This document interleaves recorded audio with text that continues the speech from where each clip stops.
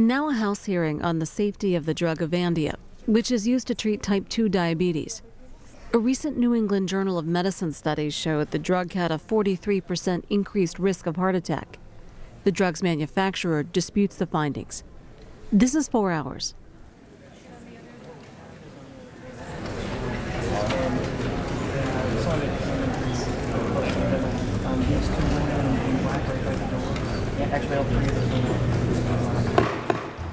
Meeting of the committee will come to order. Today we're holding a hearing about an important medication that's being used by 1 million Americans to control their diabetes. Diabetes is a terrible disease. Diabetics are unable to control their blood sugar.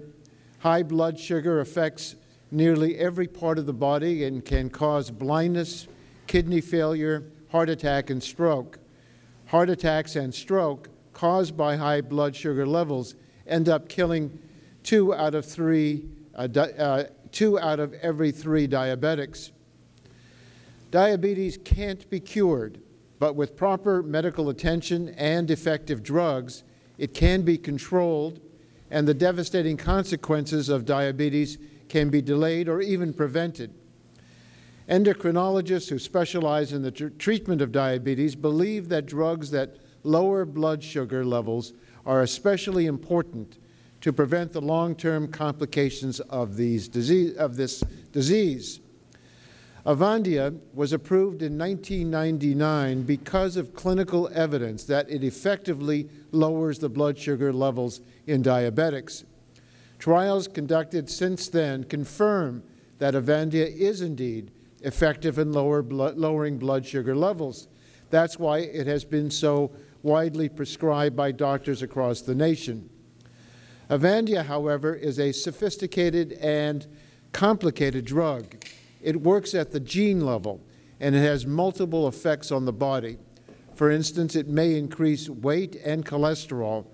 That's why from the outset, concerns have been raised about whether Avandia could increase the risk of heart attacks. I have struggled with the right tone for today's hearings. Diabetes is a serious illness, and Avandia is an effective medication for lowering blood sugar. Sounding a false alarm about the dangers of the drug has the potential to cause serious harm to patients. On the other hand, there have been repeated warnings from the day of approval forward about the potential cardiac risks associated with Avandia, and these should not be ignored. It is not Congress's role to adjudicate these medical issues, but it is our role to ensure that the Federal Food and Drug Administration is taking these concerns seriously and providing doctors and patients with the guidance they need to make informed decisions. And that's why we're holding this hearing today. Although Avandia has been marketed for 8 years and has been used by millions of Americans, the post-market studies have not been done to say conclusively whether Avandia increases or decreases the risk of heart attacks. That's a major failure of our system, and that is what is causing so much confusion and worry among the patients who are taking Avandia today. Avandia was approved on May 25, 1999. The primary medical reviewer at FDA recommended approval of the drug because clinical trials showed it to be effective at reducing blood sugar. That was justified and appropriate. The medical reviewer also noticed that the clinical data raised questions about Avandia's effect on the heart. And I'd like to introduce the findings of the medical reviewer into the record and read an excerpt. The excerpt is technical and long, but it reveals how our system is supposed to work. And the quote I want to read is, "Whether Avandia favorably affects the natural history of type 2 diabetes is open to question. Long-term improvement in HbA1c, a measure of blood sugar, should decrease the risk of retinopathy, eye problems, nephropathy, kidney problems, and neuropathy, nerve problems. However, the increase in body weight and undesirable effects on serum lipids, cholesterol, is cause for concern. Heart disease due to atherosclerosis is a major cause of morbidity and mortality in patients with type 2 diabetes, and it cannot be assumed that treatment with Avandia will decrease the risk. Well, because of this concern about the potential for deleterious long-term effects on the heart, the medical reviewer recommended that a post-marketing study to address these concerns needs to be a condition of approval. The medical reviewer did everything right. He recognized that Avandia held great promise because of its impact on blood sugars, and he recognized there were questions about its side effects that could be answered conclusively only through a properly designed post-market trial. Unfortunately, at that point, FDA dropped the ball. FDA and the drug manufacturer did agree on a post-market study called ADOPT, but it was designed to show whether Avandia provided long-term control of blood sugar levels, not to assess whether Avandia increases the risk of heart attacks. ADOPT did show that Avandia is an excellent drug for keeping blood sugar under control, but it did not answer the medical reviewer's questions about heart risks. FDA did receive several warnings about a potential link between Avandia and heart attacks. In March 2000, Dr. John Buse, who will testify on the second panel today, wrote FDA to request cardiovascular safety trials in high-risk populations.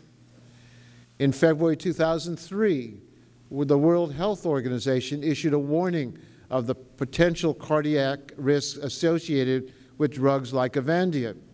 A year later, a review in the New England Journal of Medicine stated that, quote, data about the effects of TZDs, drugs like Avandia, on cardiovascular disease are urgently needed. Then in October 2005, the drug manufacturer GlaxoSmithKline informed FDA that an internal company analysis showed that Avandia may be associated with increased risk of myocardial ischemia, a medical term that includes heart attacks. The drug manufacturer gave the FDA this analysis 11 months later, along with a second study the company sponsored that did not show increased risk. Yet despite the FDA medical reviewer's recommendation, despite additional warnings by outside experts, despite the millions of patients who rely on Avandia to control their blood sugar, and despite the potential risks involved, FDA never required the manufacturer to study a thorough post-market study of Avandia's heart risks. In fact, it took the publication of an article last month in the New England Journal of Medicine to spur the agency to public action. European regulators were not so negligent. Over 6 years ago, they required GlaxoSmithKline to initiate a study called RECORD, which is designed to assess cardiovascular risks. The company published partial results from this study yesterday. Unfortunately, as we will hear from the experts on our second panel, the results to date are inconclusive, and RECORD does not appear to be large enough to answer the key questions about Avandia's cardiac risks. It was not designed to be completed until 2009. Well, many people watching this hearing today will be looking for answers about whether Avandia is safe, and I understand and share their desire for answers, but because of the lack of data, there may be no definitive conclusions. By examining Avandia, however, we can learn a lot about the drug approval and post-market surveillance process. Avandia is a case study of the need for reform of our drug safety laws. As a member of Congress, I'm not qualified to judge whether the risks of Avandia outweigh its benefits, but I do know that the millions of diabetics who have taken Avandia have not been well served by our regulatory system. Doctors and their patients should be able to turn to FDA for guidance about the safety of the drugs they take. But in the case of Avandia, FDA did not insist upon the data it needs to consider their questions definitively. Legislation has passed the Senate and is pending in the House that would give FDA new powers to require post-market studies of drugs like Avandia. This hearing will show why these reforms are urgently needed. FDA needs the will, the resources, and the authority to be a more effective watchdog of drug safety. And I look forward to the testimony we'll receive, and I want to thank all of the witnesses for being here today. I want to now call on the ranking Republican member of the committee, Mr. Davis, for his opening statement. Thank you, Mr. Chairman, and good morning. Once again, this committee meets to consider serious questions about how the Food and Drug Administration and drug makers monitor the long-term safety of approved pharmaceutical products. In 2004 and 2005, we led an extensive bipartisan investigation into the pain reliever Vioxx, confronting many of the same questions we face today. How effective are programs by the FDA and industry to gather timely and useful data on lingering safety concerns about approved products? When those safety concerns emerge, how should preliminary, often anecdotal information be used by regulators, clinicians, and patients? And how do we strike the correct balance between speedy approval of life-saving or life-enhancing therapies that patients want and the much slower process of amassing statistically valid data set on long-term health outcomes? Today's hearing was prompted by recent warnings the diabetes medication Avandia, manufactured by GlaxoSmithKline, may increase the risk of cardiovascular disease in some patients already uniquely vulnerable to heart problems. An admittedly limited meta-analysis of disparate research findings suggests that increase may be substantial, but other studies point to little, if any, measurable increase in heart risk. So patients and doctors are left with conflicting or incomplete information upon which to base delicate judgments about the net benefits of various treatment options. But this hearing, as the Chairman notes, is not about one product. At least it shouldn't be. It's about the effectiveness of the overall drug approval and the monitoring process. As the Chairman's memo to members cautioned, this hearing is not about whether Avandia makes patients healthier or harms them. We're not here to substitute our judgment for that of scientists and regulators still evaluating clinical safety data. But we're here to ask whether current post-marketing surveillance programs and protocols are both robust and sensitive enough to detect emerging evidence of deleterious health effects, and how that evidence informs regulatory, research, and treatment decisions. Taken by almost 1 million Americans today, Avandia was approved in 1999 because it lowers harmful blood sugar levels in patients suffering type 2 diabetes. Managing type 2 diabetes by lowering blood sugar can decrease the patient's chance of having diabetes-related problems later in life, such as kidney failure, heart disease, stroke, and limb amputation. But the so-called surrogate endpoint of reduced blood glucose is only an indirect measure of the drug's overall impact on health. And questions about the extent of any increased cardiovascular risk posed by Avandia were raised 8 years ago. So the FDA required Glaxo to compare the safety and effectiveness of Avandia with other oral anti-diabetes medicines. In 2000, the company initiated another large, long-term clinical trial to look specifically at cardiovascular outcomes in people with diabetes using Avandia to manage the disease. So far, results from that study have not shown increased health risks at levels suggested by the meta-analysis that would require discontinuation of the research for safety reasons. Nevertheless, last year, based on data from a study involving patients with congestive heart failure, the FDA required a labeling change for the drug to include a new warning about a potential increase in heart attacks and heart-related chest pain in some individuals. The FDA will convene an advisory committee as early as next month to review this matter. That committee's findings should provide health care providers and patients with a better understanding of any cardiovascular risks involved with the use of Avandia. It's not clear if the advisory committee will also look at the entire class of oral anti-diabetes medications that operate like Avandia. Perhaps FDA can answer that question today. This muddled post-marketing picture is not unique. A recent New England Journal of Medicine editorial called the FDA approach to post-approval or Phase 4 research desultory, because during the period from 1998 through 2003, only about a quarter of the required Phase 4 trials were completed, and as of September 30, 2006, a total of 899 Phase 4 studies remain pending. As a result, the safety profile of some drugs, particularly those approved using surrogate endpoints, can remain incomplete for years. Most Americans believe once the FDA approves a drug, it carries the medical equivalent of the Good Housekeeping seal of approval and can be used with little or no risk. But the process of developing, marketing, regulating, prescribing, and using modern pharmaceuticals involves some, at times considerable risk at every stage. Those risks have to be acknowledged frankly and managed responsibly. Adverse event surveillance and research have to be sensitive enough to detect potential safety problems, but discreet enough to distinguish between well-publicized anecdotes and scientific evidence. Otherwise, public confidence in both the FDA and the pharmaceutical industry will be undermined by conflicting data and allegations no one is protecting the long-term welfare of patients. I look forward to hearing from our panels of expert witnesses today on how we can strengthen FDA drug approval and post-marketing surveillance systems. I would ask unanimous consent that the statement of Dr. Brian Strom, the Chairman of Biostatistics and Epidemiology and Director of the Center for Clinical Epidemiology and Biostatistics at the University of Pennsylvania, be included in the official hearing record. Without objection, that will be the order. Thank you.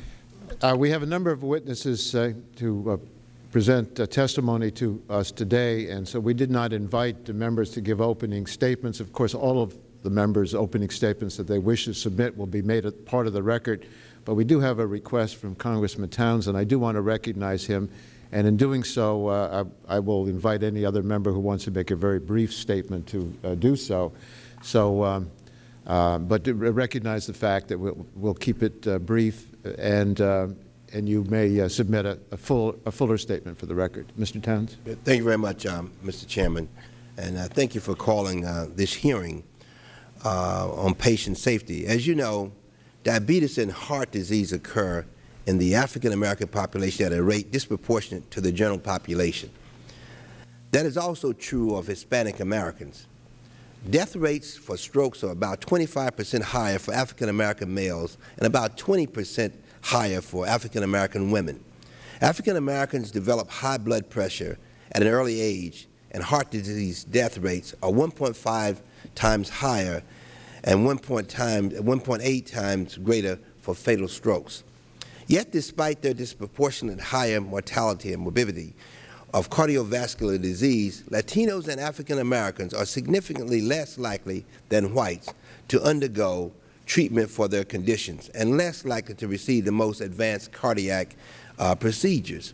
Despite having the same insurance status and disease severity rates, diabetes rates are also significantly higher for African Americans and Hispanic Americans. These are also not one-at-a-time conditions. If you have one, there's a greater likelihood that you may have them together. The published higher death rates from the May 16th New England Journal of Medicine study are, of course, what brings us here today. However, Mr. Chairman, while I am certainly concerned about the possibility or the potential higher level of risk for cardiovascular causes that have been associated in this single study of Avendia, I am more concerned with the likelihood of the low levels of participation of African Americans and other people of color in the clinical trials associated with Avendia. I am certainly aware of the large number of clinical trials associated with. However, I am particularly concerned that their findings have not sufficient data to make a determination as to the effects of this drug on African Americans and Hispanics, whether they associate Avendia with higher levels of risk for death from cardiovascular causes or not. While we are not here today, Mr. Chairman, to discuss the reauthorization of the Prescription Drug User Free Act, a number of us serve on the Committee on Oversight and the Committee on Energy and Commerce, as you and I do. I'm here today to make sure that both the Food and Drug Administration and the pharmaceutical and medical devices industry take the expansion of the numbers of African Americans and Hispanic Americans in drug and medical devices studies seriously. I am therefore proposing in the PDUCA reauthorization a more verifiable alternative for minorities than the pediatric exclusion and an Office of Diverse Population within the Office of the FDA Commissioner that will have the authority and responsibility of increasing the numbers of racially and ethnically diverse populations within the FDA. Mr. Chairman, I believe that we need to get to the bottom of whether or not there is associated risk with NVIDIA. However, that risk should have scientific evidence that applies to ethnically and racially diverse communities, as well as the general population. And I'd like to submit a statement for the record from the National Medical Association, which actually supports the statement that I just made. So I would like to submit that for the record as well. Without objection. And on that note, I yield back, Mr. Chairman, and thank you for the special consideration. Thank you, Mr. Towns. Any other member wish to make an opening statement? Mr. Issa? Thank you, Mr. Chairman, and I'll be brief and put my entire statement in for the record. But I think it's important. First of all, I'd like to thank you for your opening statement. I think that it helped balance perhaps what started off very much as imbalance in this hearing. I'm concerned today that we not tread too closely toward the hypocrisy that I believe this hearing begins to look like. Just a few months ago, this committee held a hearing in which the Bush administration was accused of politicizing science, of censoring and editing research, and politicizing science is exactly what we could be doing here today. This is not global warming. This is, in fact, though, an ongoing investigation on a current drug early in the questioning period. I believe that the anecdotal evidence that came out from the New England Journal of Medicine, which we now understand included some consulting to the majority members of this committee, is, in fact, a very dangerous pattern. A few weeks ago, New England Journal of Medicine questioned something. We now hold a hearing on that drug and consistent with that drug. As the Chairman said rightfully, and I appreciate his saying it, none of us here is qualified to evaluate this drug. As a matter of fact, none of the people speaking before us today, without a vast group of people not present, is capable of evaluating the safety and side effects of this drug. It is, in fact, the FDA and science's community responsibility to get all the research in and, in fact, then to go through that as a panel, not as one individual speaking before this committee. I appreciate that this is the committee of oversight and of reform. If we're doing oversight, I believe that it is okay to look at something if it is a clear and present danger. That is not the case here. This drug is very much still effective and on the market for patients today and should not be artificially called into question as to its safety or side effects as a result of anecdotal information presented here. Vioxx, Celebrex, and other drugs certainly have gone through a much more exhaustive study and could be just as easily used to show the need for reform and, in fact, as an oversight agency, to look at past failures. I believe that we're treading very close to exactly the hypocrisy that this committee can easily be drawn into, politicizing science while saying that we don't want to politicize science. So I appreciate the Chairman's opening remarks. Hopefully that has set a tenor for not only what is being said by the witnesses today, but in fact for our questions, that we not allow this to be about one drug or one limited study, and that we try to stay toward the settled science, toward the settled cases of the FDA in our oversight and potential reforms. And I thank the Chairman for his opening statement because hopefully it brought us a little closer to, and the ranking member, a little closer toward the correct reason for this committee to hold these types of hearings. And I yield back and thank the Chairman. Mr. Issa, I'm pleased you attacked the hypocrisy that you admitted did not exist. I don't know if the New England Journal of Medicine would resent being categorized as a magazine that simply puts together a bunch of anecdotes, but I certainly resent the statement that there was any kind of consultation between the people that wrote the article, the New England Journal of Medicine, and the majority of this committee. It is just absolutely not true. Well, Mr. Chairman, the author of the study published in the New England Journal of Medicine admitted to the Wall Street Journal that he had talked to people on the Hill while preparing his analysis, yet the FDA says that no one has consulted them. So, in fact, I believe that this is dangerously close to that question of politicizing science. Like I say, I appreciate the fact that your opening statement was balanced, but we have to look at the underlying premise of bringing a hearing on a drug 3 weeks after an article comes out and the author of that article admits that he's been talking to people on the Hill. This is one of those times in which I want to make sure that this is not an attack on the practice of a particular company, but rather, or a chilling effect on companies, but rather legitimate oversight and legitimate effort to find reform. And I appreciate the Chairman's effort to try to lead it that direction. I wanted to make sure that I supported him in pushing this hearing in that correct direction. I thank you for your explanation of your conclusion, and it will stand for all to review, and I appreciate your statements. Any other member wish to make an opening statement?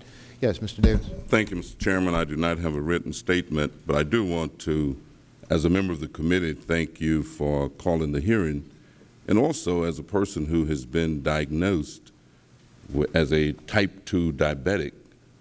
I want to emphasize the particular personal interest that I have in this hearing, and I agree with the conclusion in your opening statement that I hope that we will move towards, and we do in fact need, a stronger and more resourceful Food and Drug Administration so that they have not only the authority but also the resources that are needed to do extensive research and oversight to try and assure that the pharmaceutical drugs that we use for medical treatment are as safe as humanly possible. So again, I thank you for calling the hearing and look forward to hearing the witnesses. Very much, Mr. Davis. Any other member wish to make a very brief statement? Ms. Fox. Thank you, Mr. Chairman. I appreciate it very much. My background is as a social scientist, and I worked for many years in medical research. So in reading the material about today's hearing, I tried to bring back some of my experiences of some time ago, and I wanted to get a definition of the term meta-analysis, and I think that it's really important that in this hearing we keep in mind what a meta-analysis is. The purpose of it is to raise questions, but not to draw a conclusion. And let me read you a definition from Tabor's Cyclopedic Medical Dictionary. It says, meta-analysis, a statistical procedure for combining data from a number of studies and investigations in order to analyze the therapeutic effectiveness of specific treatments, and this is the really important part, and plan future studies. The meta-analysis does not actually do research. It does not gather the data that is so important to gather when drug companies are searching for the effectiveness of the drugs they're working with. And so I think it's extremely important that we keep in mind what a meta-analysis is. Now, Mr. Chairman, on May 21st, Dr. Nissen's study was published by the New England Journal of Medicine, along with the journal editorial, encouraging physicians to stop prescribing the drug and encouraging the FDA to take regulatory action. Then there were alarming headlines pronouncing an increased risk of death for anyone taking this drug. According to a very interesting article entitled Political Defibrillator, published in the May 28, 2000 issue of BioCentury, a journal providing analysis for the biotechnical community soon after the release of Dr. Nissen's study, some of my congressional colleagues in the House and Senate issued statements to the press suggesting that they knew ahead of time about this study. Included among the press releases, there was an apparent attempt to manufacture a scandal, including the statement that, quote, both the drug company and the FDA have some major explaining to do about what they knew about Avandia, when they knew it, and why they didn't take immediate action to protect patients, end quote. These statements were made with disregard for the limits of this study and the impact that these statements and actions could have on public safety or the reputation of the company involved. Now let me read the opening paragraph of the BioCentury piece. The circumstances surrounding the publication by the New England Journal of Medicine of a meta-analysis of safety data from studies of Avandia and an accompanying commentary suggesting that FDA critics on Capitol Hill have collaborated with whistleblowers in the agency and pharmaceutical industry critics in academia to create a controversy over Avandia's safety in order to advance a political agenda. According to this article, even though members of the Senate and House and their staffs were apparently aware of the study and that it was going to be published, the author never notified the FDA. Yet the FDA is the one agency that holds the key to action if this study in fact revealed data about an immediate threat to the public. The British medical journal, The Lancet, published May 23, 2007, took issue with how this was handled, stating that, quote, to avoid unnecessary panic among patients, a calmer and more considered approach to the safety of rosagilitazone is needed. Alarmist headlines and confident declarations help nobody, end quote. Mr. Chairman, while there's no need to manufacture a scandal here, it appears that there may already be one that needs investigating, at least by the press. I'd like to see the press determine what members of Congress and their staff knew about this study, when they knew it, and whether there was a coordinated effort among the author, disgruntled FDA staff, and staff at the New England Journal of Medicine to develop and publish this study in a way that would create a sensation in the press and maximum embarrassment for the FDA. My husband is diabetic, and so I'm very interested in this disease and very interested in our finding treatments for it. It is a very pernicious disease and one of the most expensive in our country. However, we serve no purpose by scaring people about drugs. And I have no dog in this fight, as they say. I am not here as an apologist for Glaxo, but I think we should be very careful when we talk about scientific issues and make sure that we have a balanced approach to this. Thank you, Mr. Chairman. Gentlelady's time is concluded. I'd like to get to the witnesses. Does any member feel compelled to say anything further? Yes.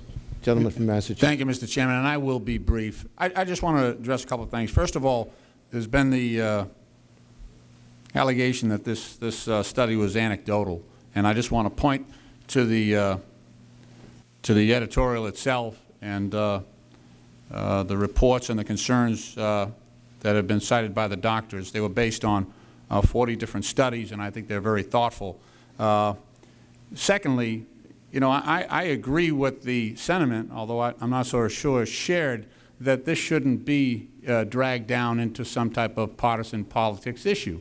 However, I think when you begin the hearing by criticizing the New England Journal of Medicine because of something that's been published there, which is, I think, a very thoughtful view. It's just one view, but very thoughtful. But to impugn their character, they're somehow in league politically to take down a drug company, I think you immediately drag down the debate to that level, and I would just caution against it.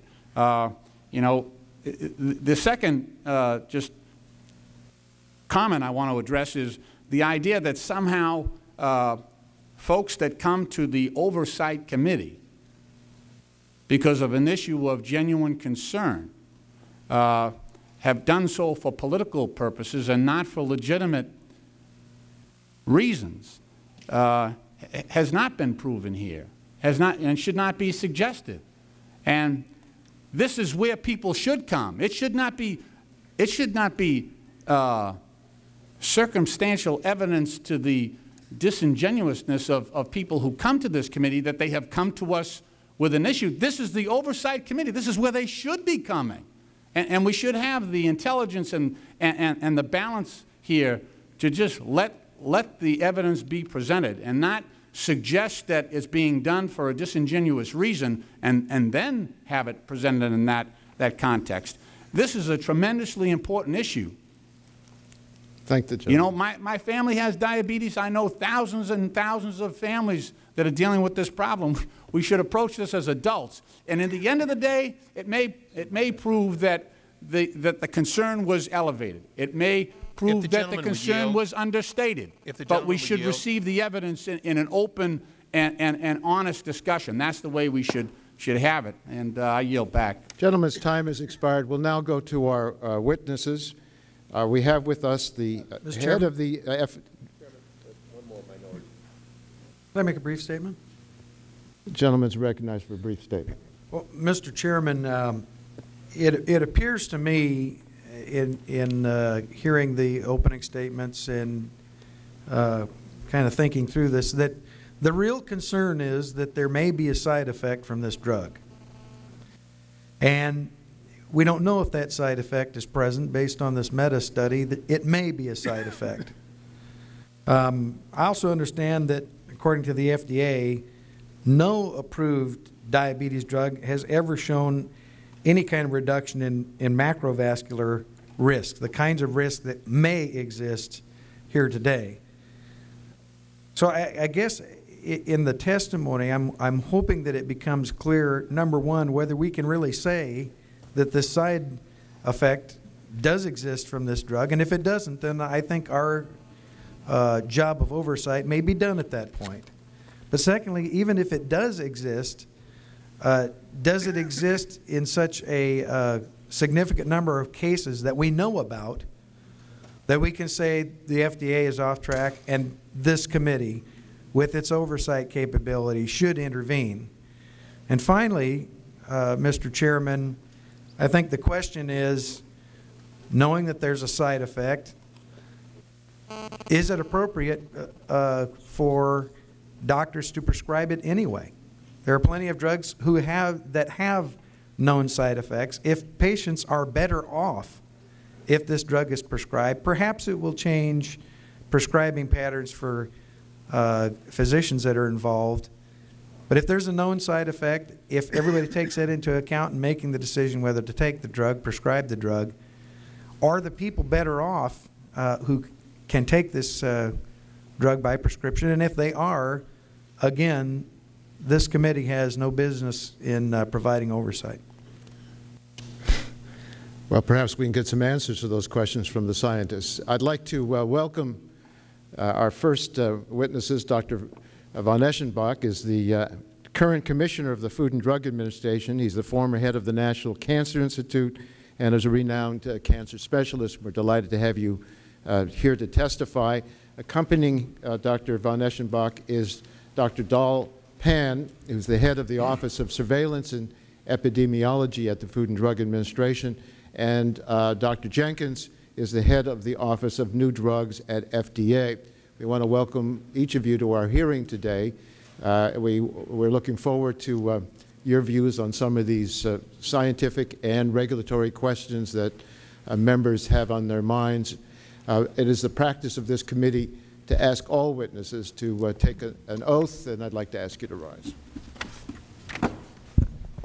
Do you solemnly swear that the testimony you will give will be before this committee will be the truth, the whole truth, and nothing but the truth? I do. Thank you very much. The record will indicate that each of the witnesses answered in the affirmative. And Dr. von Eschenbach, why don't we start with you? We ordinarily ask witnesses to be limited to 5 minutes in their oral presentation. Your full statement will be part of the record. We'll run the clock. If you need a little bit more time, we'll certainly provide it to you. Thank you. And there's a button on the base of the mic, and be sure to have it close enough to you. Thank you very much, Mr. Chairman and Ranking Member Davis and members of the committee. I really want to express our appreciation for allowing us to appear before you today. My written testimony provides important details about the scientific facts and many post-marketing trials that are involved in FDA's ongoing multifaceted regulation of the diabetes drug rosiglitazone, perhaps better known as Avandia. Rather than recount those details, I would like to focus my oral statement on the process used at FDA to do the right thing for patients by making decisions using a comprehensive, multidisciplinary approach that incorporates all the data available and addresses the best interest of all patients affected by that decision. With me are two senior and expert FDA colleagues, Dr. John Jenkins, the Director of the Office of New Drugs, and Dr. Gerald Delpan, the Director of the Office of Surveillance and Epidemiology, formerly the Office of Drug Safety. Both of these offices are part of FDA's Center for Drug Evaluation and Research, and their presence this morning is important regarding the FDA's decision-making process because they represent the close interaction between the FDA office that reviews marketing applications for new drugs and the office that monitors their safety profile. We're here as partners, reflecting the management and the professionals at the FDA who are dedicated to collaborating even more closely, not simply to approve products, disapprove them, or defer decisions, but rather to do the right thing so that our actions will both promote and protect the health of Americans. Mr. Chairman, I know that you called this hearing because of your deep concern for the welfare of Americans, a motivation that transcends politics and that is shared by every member of this committee. And I know you and members of Congress want and even demand that the FDA do its utmost to protect and promote the health of all Americans, including those millions of Americans affected by diabetes and the hundreds of thousands that are perhaps using the drug Avandia. Let me be clear at the outset.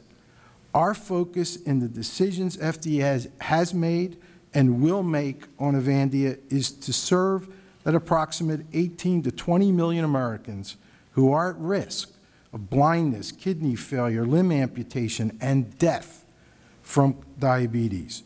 We will carry out that mission by thoughtfully weighing the potential effect of FDA's actions on the entire patient and on all patients. It is our goal to not just make the right decision about a drug like Avandia, but more importantly, to always do the right thing for patients. How do we do the right thing? First, by doing it as a team that embraces the diversity of all points of view and weighs all points of view to arrive at an FDA decision.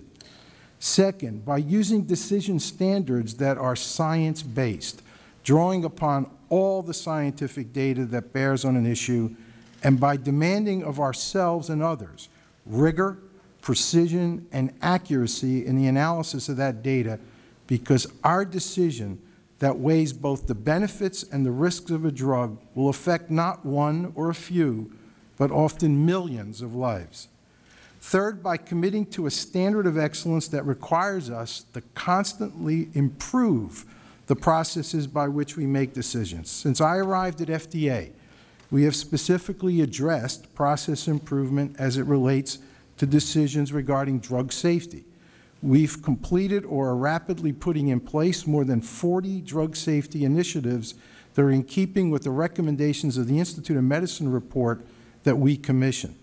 A few recent examples of process improvement are the fact that we've issued a guidance on communicating drug safety information, announced the creation of a risk communications advisory committee, proposed tougher procedures for membership on FDA advisory committees, and our critical path initiative promises to provide the modern tools needed to improve the predictability of the processes by which products are discovered, developed, and monitored after delivery to patients.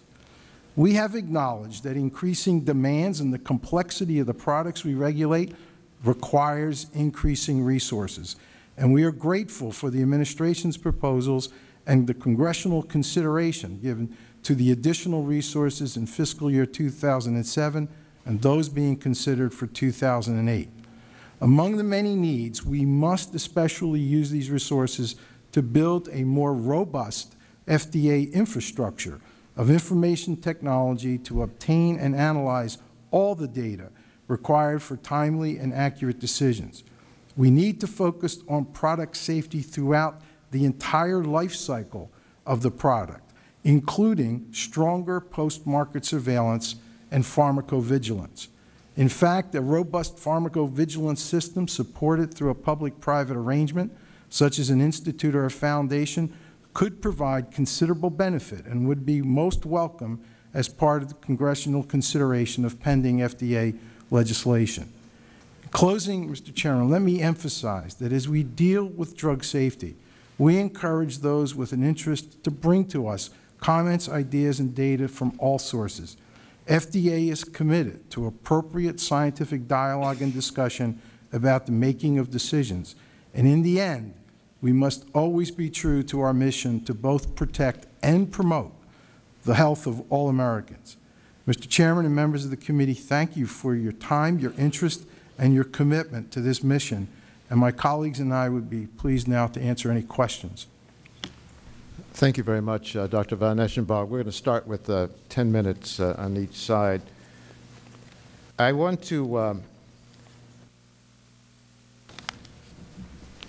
thank you very much for your testimony. You're a very distinguished scientist, and I know that you have a job at FDA that you're trying to see through in relying on good science and recognizing the public interest. And of course, I've been a strong supporter of the FDA because I think the American public expects the FDA to make sure that drugs that are available to them are safe and effective, not just at the time they're approved, but throughout the time the drug is available and going to be used. And that information is to be based on science, not rumors, not anecdotes, not demagoguery, but science. The issue with Avandia, like so many other drugs, is that it was approved without the full knowledge of all the impacts it might have. This is not unusual because many drugs need to be watched carefully after they're approved. But there's been a pressure at FDA to get drugs approved as quickly as possible. In fact, we even have user fees to help FDA have more resources to get those drugs approved. The question that I'm looking at is the post-marketing surveillance of this drug as it reflects post-marketing surveillance of other drugs. This particular drug was approved in 1999, and your reviewer at the FDA did, as I mentioned in my opening statements, exactly what he should do. He looked at the effectiveness, whether it lowers blood sugar, and he found that there was enough clinical evidence to show that it did. But he was concerned about the possibility of increased heart attacks, strokes, because of some evidence that he saw in the data, and suggested that there be a post-marketing surveillance of that issue. And so that in 1999, we had this opportunity for FDA to make sure that the post-marketing study was being done. But it wasn't done. And then later in 2000 and 2003, you mentioned in your statement you welcomed the input from those who have concerns. Well, FDA got input from people who had concerns. Dr. Busey wrote to FDA to express his concern about Avandia's potential cardiovascular risks, and he urged the FDA to conduct a cardiovascular safety trial in high-risk populations. And still nothing was done. In February 2003, the World Health Organization issued a warning of potential cardiac risks associated with Avandia's class of drugs, and this was another opportunity for FDA to insist that a post-market study be done by the manufacturer on this potential danger, and nothing was done. And not until we got this report in the New England Journal of Medicine has there been this great concern expressed in the public, which I must say to you I had nothing to do with, nor did any member of my staff have anything to do with, nor would the distinguished journal welcome us to get involved in their scientific evaluations. So there are a number of missed opportunities. What happened? Why didn't FDA insist on the post-marketing surveillance to look at the risk for heart attacks, strokes? Thank you, Mr. Chairman. First of all, I would like to echo your important emphasis on the fact that we are, in fact, looking at these issues from the point of view of the total life cycle of the product. We're building in much more opportunity to assure the safety of these drugs even before they're allowed to be applied to patients in the general population. And we're doing that in the most efficient and effective way we can so that it is more rapid, so that we can get these life-saving and life-enhancing drugs to people. But that rapidity does not mean it's reckless. We're applying the rigor and precision and discipline in the internal processes, and also recognizing, as you pointed out, that once that drug goes out into a much larger population, no clinical study or trial could ever give us all the information we need. So we are engaged in rigorous post-market surveillance. With regard to this drug, there were post-marketing studies being conducted. FDA continued to be engaged in acquiring, analyzing, and assessing data coming in with regard to the experience that was being developed with Avandia in these large populations, both here and in Europe, and did in fact take regulatory action. And I'd like to ask Dr. Well, before Jenkins, you talk about the regulatory action, did you ask for and did you get a study on the potential side effects dealing with the heart, as was recommended by so many others that I mentioned? Did you actually tell the manufacturer to do the study so you could have a definitive study? I'm going to let Dr. Jenkins talk about the approval and what was involved, and Dr. Delpan describe the post-market assessment. Well, I'm more interested in the post-market, because the approval seemed to be reasonable. No, the You conditions saw enough of evidence. Your reviewer saw the studies, said this drug merits approval from what we've seen so far, but raised the concern about the possible heart attack problem. And he recommended that there be a follow-up post-market review. Dr. Pan, why wasn't one done? Whichever. Conditions of approval, Dr. Jenkins. Okay. Yeah, thank you, Mr. Chairman. Let me try to address that point. Don't want to do that. I was the senior member of the review team that reviewed Avandia back in 1999. I actually signed the approval letter for Avandia in 1999.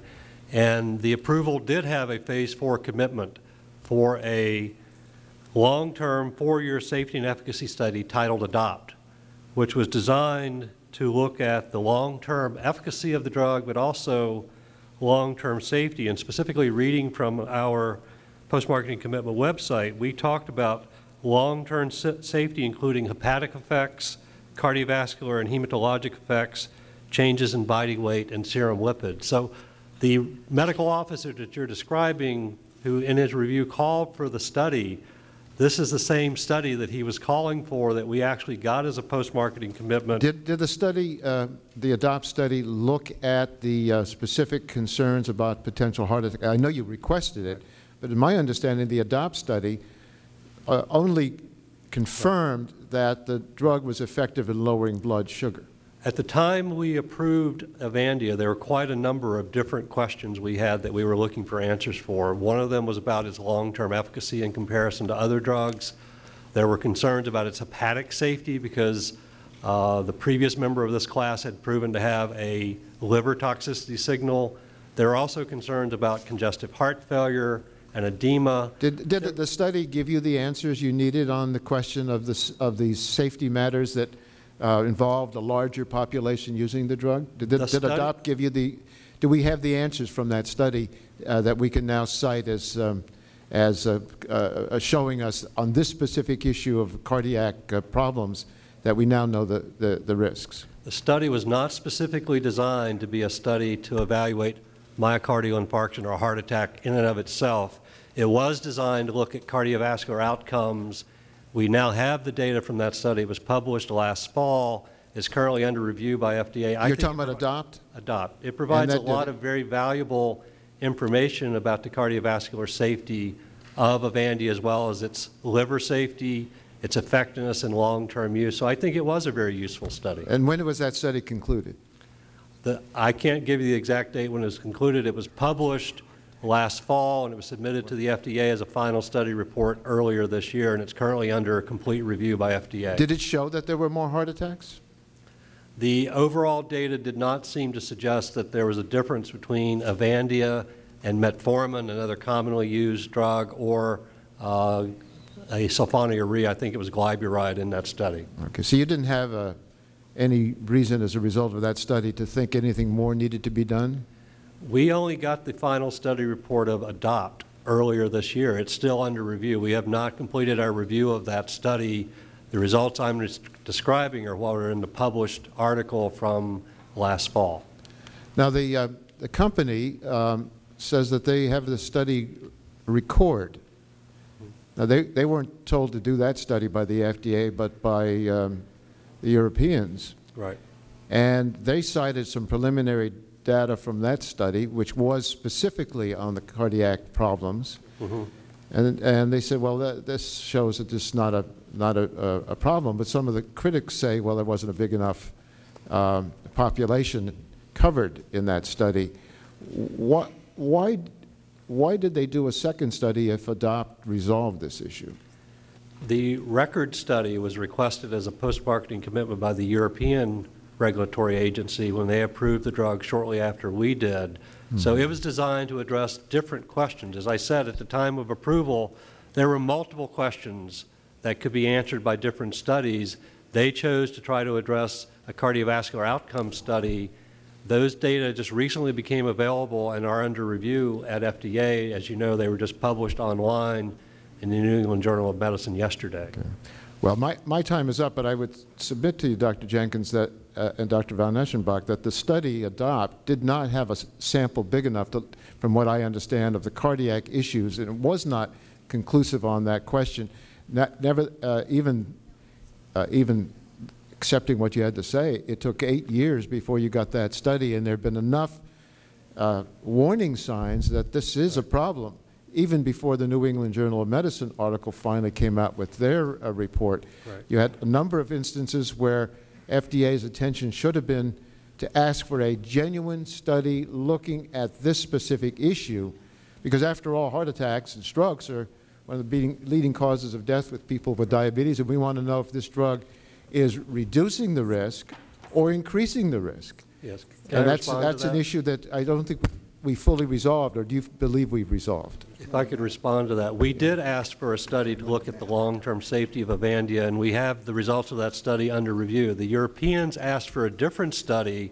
We now have an interim analysis from that study. There were several different issues related to the cardiac effects of Avandia that were of interest in 1999 and 2000 when those studies were designed, including congestive heart failure. So you're probably correct that the record study doesn't look like it's going to be adequately powered for the endpoint of myocardial infarction or heart attack alone. That was not the primary concern in 2000 when the study was designed. So but there were others we do have very valuable information coming to bear on this question. And just, Dr. Penn, you reviewed this ADOPT study and other studies post-market. Do you think we've concluded this issue as a result of this ADOPT study? I don't think we've come to a conclusion as a result of this or any study. I think we're still looking at all the data. We're looking at exactly how the study was designed, conducted, picking apart the data, if you would. And we're also doing that for RECORD. We're taking a careful look at how the study was designed, what it can and can't answer. We only have data that's essentially what we have in the online publication from the New England Journal about RECORD. We don't have the data sets or anything like that to look at it more thoroughly. But we are looking at the design and the interim analysis results. Okay, thank you. Mr. Davis. Thank you. I want to thank you all for your time. There's controversy in the medical community about the use of surrogate endpoints because drugs approved on this basis are not required to demonstrate actual clinical benefit. Is that correct? The expectation is that we look at a clinical endpoint that will reflect the favorable outcome of survival, the improvement in but we don't test complications for or side survival. We just look at the endpoint and assume the rest, Correct. basically. Some argue that the Avandia was approved on a surrogate endpoint, and while the drug is clearly efficacious, the health benefits haven't been demonstrated for exactly that reason. If you were to sit through the whole process, it could take years to get any kind of approval.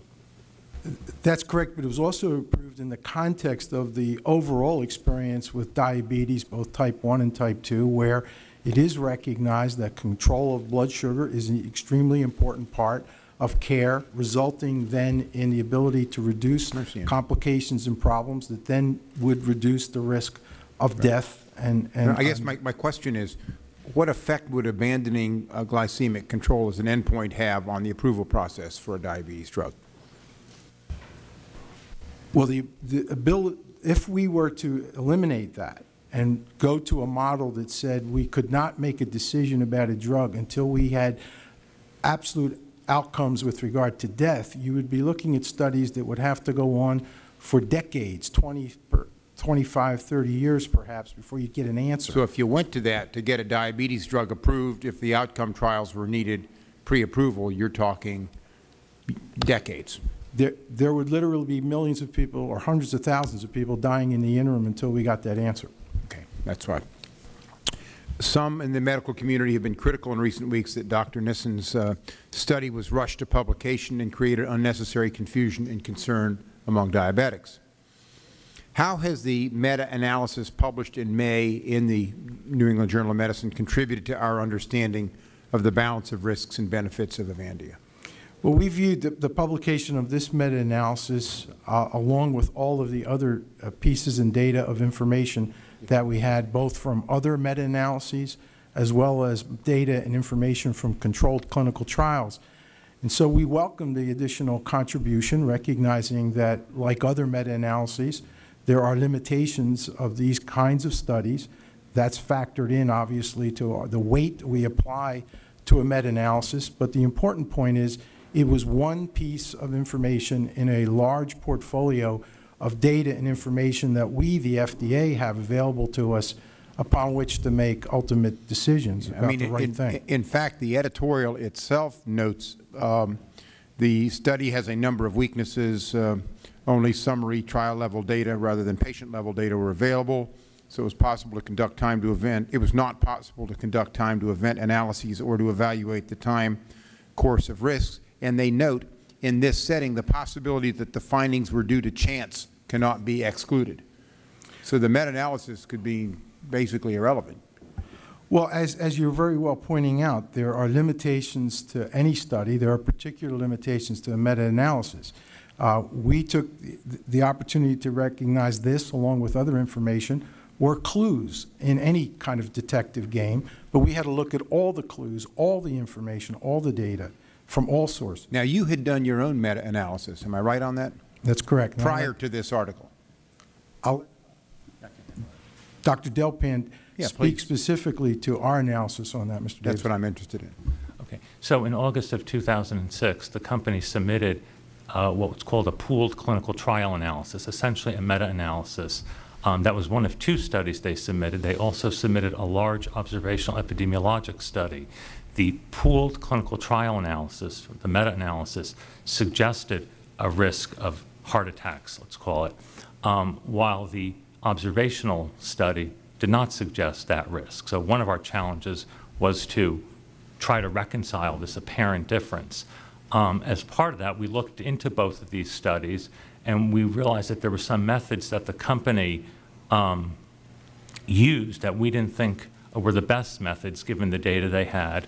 We had the data, and our statisticians have recently completed their own meta-analysis of the data. And what are your statisticians concluded? The statisticians came up with a numerical finding that's similar to the company's and similar to Dr. Nissen's, approximately a relative risk of 1.4. Now, the job of the FDA at this point is to look at those data in how can I put it, in a more granular level, to look to see if there's subgroups of patients who may be at particular risk, to analyze the data more to see what's contributing to that, and also to put it in the context of all the other data we have. So that's an ongoing process. So you haven't reached any conclusions yet, is that fair to say? No, the agency hasn't reached a conclusion on this, no. Would you say even with your setting, looking at both of them, that the findings could be due to chance? I think that's a question more for a statistician. I think that from someone who's interested in drug safety, I always have to consider that possibility, but I have to actually look at what the data are telling me as well about the numerical evidence of risk. Now, the testimony also mentioned that FDA is going to convene an advisory committee in the near future. When do you plan to convene the panel? The advisory committee meeting is now scheduled for July 30th. It's the end of July, and it's been published in the Federal Register. Are they going to look strictly at Avandia, or is it going to examine other drugs in its class? The focus will be on Avandia, but because of the nature of the studies, we're going to be looking at other oral agents to treat diabetes. They're all involved in the same study. Yeah. So I mean, people get very confused when this stuff gets out in the media, and it gets very, unfiltered. And some others in the medical community have argued that too many warnings on a drug label can lead to as much harm as too few warnings, because it leads to the underuse or the underprescribing of effective drugs to treat certain conditions. How does FDA reach an appropriate balance between caution about safety and unnecessary concern? Well, Mr. Davis, I think you're making an extremely important point that I tried to emphasize in my oral statement. Our challenge, first of all, is to take the data associated with this particular drug, which is in fact very voluminous, very complex, and very complicated. Come to an analysis and an understanding of what has it told us about this specific drug as it relates to its complications. Also, what has it told us about drugs that may be very similar to it? Secondly, then take that information and put it in the context of what should be our appropriate action, what's the right thing to do for patients. We have to, in that regard, weigh the benefit of what would occur if we continue to use this drug under certain circumstances and provide information to patients and doctors, or if we were to withdraw this drug and everything else like it, what would that mean to patients who were now deprived of an important therapy to control their diabetes, and what would their alternatives be, and what were the complications of those alternatives, for example, if they had to go on insulin. Right. So we, the FDA, are not looking at one slice or one piece in isolation. The big picture. We're looking at every piece and putting it together into a comprehensive decision of what the right thing to do is for patients. Have similar drugs also been subject to meta-analysis by either you or anyone else? And if so, what have they found? We have requested that the manufacturer of the other drug in this class, pioglitazone, which is marketed as Actos, perform a similar meta-analysis of their short-term studies. Other than that, I'm not aware if there have been other published meta-analyses for the other drugs. Gerald may know. I'm not aware of published meta-analyses for diabetes drugs. Could you give me a scientific reason why you might have that cause and effect that the Nissen report in their meta-analysis thought up, why the cause and effect would be higher risk of heart attacks? I'm sorry, I don't really understand. I'm trying to understand why. We understand what the meta-analysis in the article New England Journal said. Can you give me a scientific reason why you would get that conclusion with higher incidence of heart attack, given your understanding of the drug? Right. I think that what the meta-analysis does, it's a technique to bring together smaller trials, which each individually. Well, it shows the results, but I'm asking, not the results. I'm asking then what is the reason? Why does this happen? Well, one of the things I think your question is pointing out, Mr. Davis, is the need for us to understand more about the mechanisms of these drugs. I'm a lawyer. I'm not in this. Right. And as we know more about the mechanisms as well as observe the effects that they're having on patients, then we will be in a much better position to make decisions about safety. So you don't know at this point, in other words? No, and in fact, one might suggest it's a little paradoxical. You might conclude that the effect on microvasculature would be to have improved it rather than to predispose to infarction. I do have one last question. In your testimony, you say that the FDA approves a drug only after a sponsor demonstrates that drug's benefits outweigh its risks for a specific population and a specific indication and shows that the drug meets the statutory standard for safety and effectiveness. Does the FDA still believe that Avandia continues to meet those statutory standards? We are in the midst of an analysis as we speak, and we have not arrived at a conclusion regarding that final decision. Up to this point in time, we clearly have believed that it was an important part of the armamentarium. We have issued changes in the label to provide appropriate warnings as we had the data to support it, and we'll continue to do that. And if the data changes or alters after our decision after this current analysis that we're in the midst of, we'll take appropriate action. I guess my question is, it meets the standards until you conclude otherwise, basically. Correct. Thank you, Mr. Davis. Mr. Davis? Thank you very much, Mr. Chairman, and Dr. von Eisenbach, it's good to see you again. I want to thank you for being here and thank you for your testimony. On May the 21st, Food and Drug Administration issued a safety alert on Avandia. Could you tell us as close to possible exactly what that means? Yeah. I'm going to let Dr. Jenkins and Dr. Delpan speak specifically to that. Mr. Davis, the intent of the announcement from the FDA was to communicate to physicians and patients and other healthcare providers about the status of the information so that they could be aware of the findings from the meta-analysis, aware of other data that FDA was reviewing from other trials that we've talked about a bit already this morning, as well as to give advice to physicians and patients about how we felt they should respond to this new information. We particularly wanted to make sure that patients got the message that they should not stop taking the drug precipitously. If they had concerns, they should speak with their doctor, because going off of a drug for diabetes without careful attention can lead to your diabetes being out of control, which has its own health risk. The Food and Drug Administration, of course, knew prior to this article and prior to the issuance of this information that there were potential side effects for the use of the drug. Is that correct? Yes. What had the Food and Drug Administration done, if anything, to help make the general public more aware of these side effects?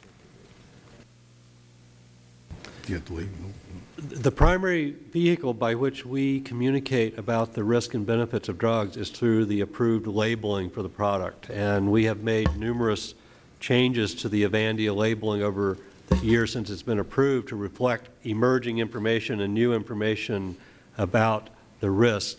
When we make those changes to the labeling, we share those through a system we have with many stakeholder groups and public patient groups, professional societies, so that they are aware of the changes. They're often communicated to the physicians through letters from the company and through the promotional materials. So those are the primary vehicles that we have utilized for Avandia. Mr. Davis, let me also, if you'll allow me, this is an extremely important issue for the FDA of the future in terms of our continuous improvement of how we communicate both to professionals and, most importantly, to patients and to patients of a diverse population.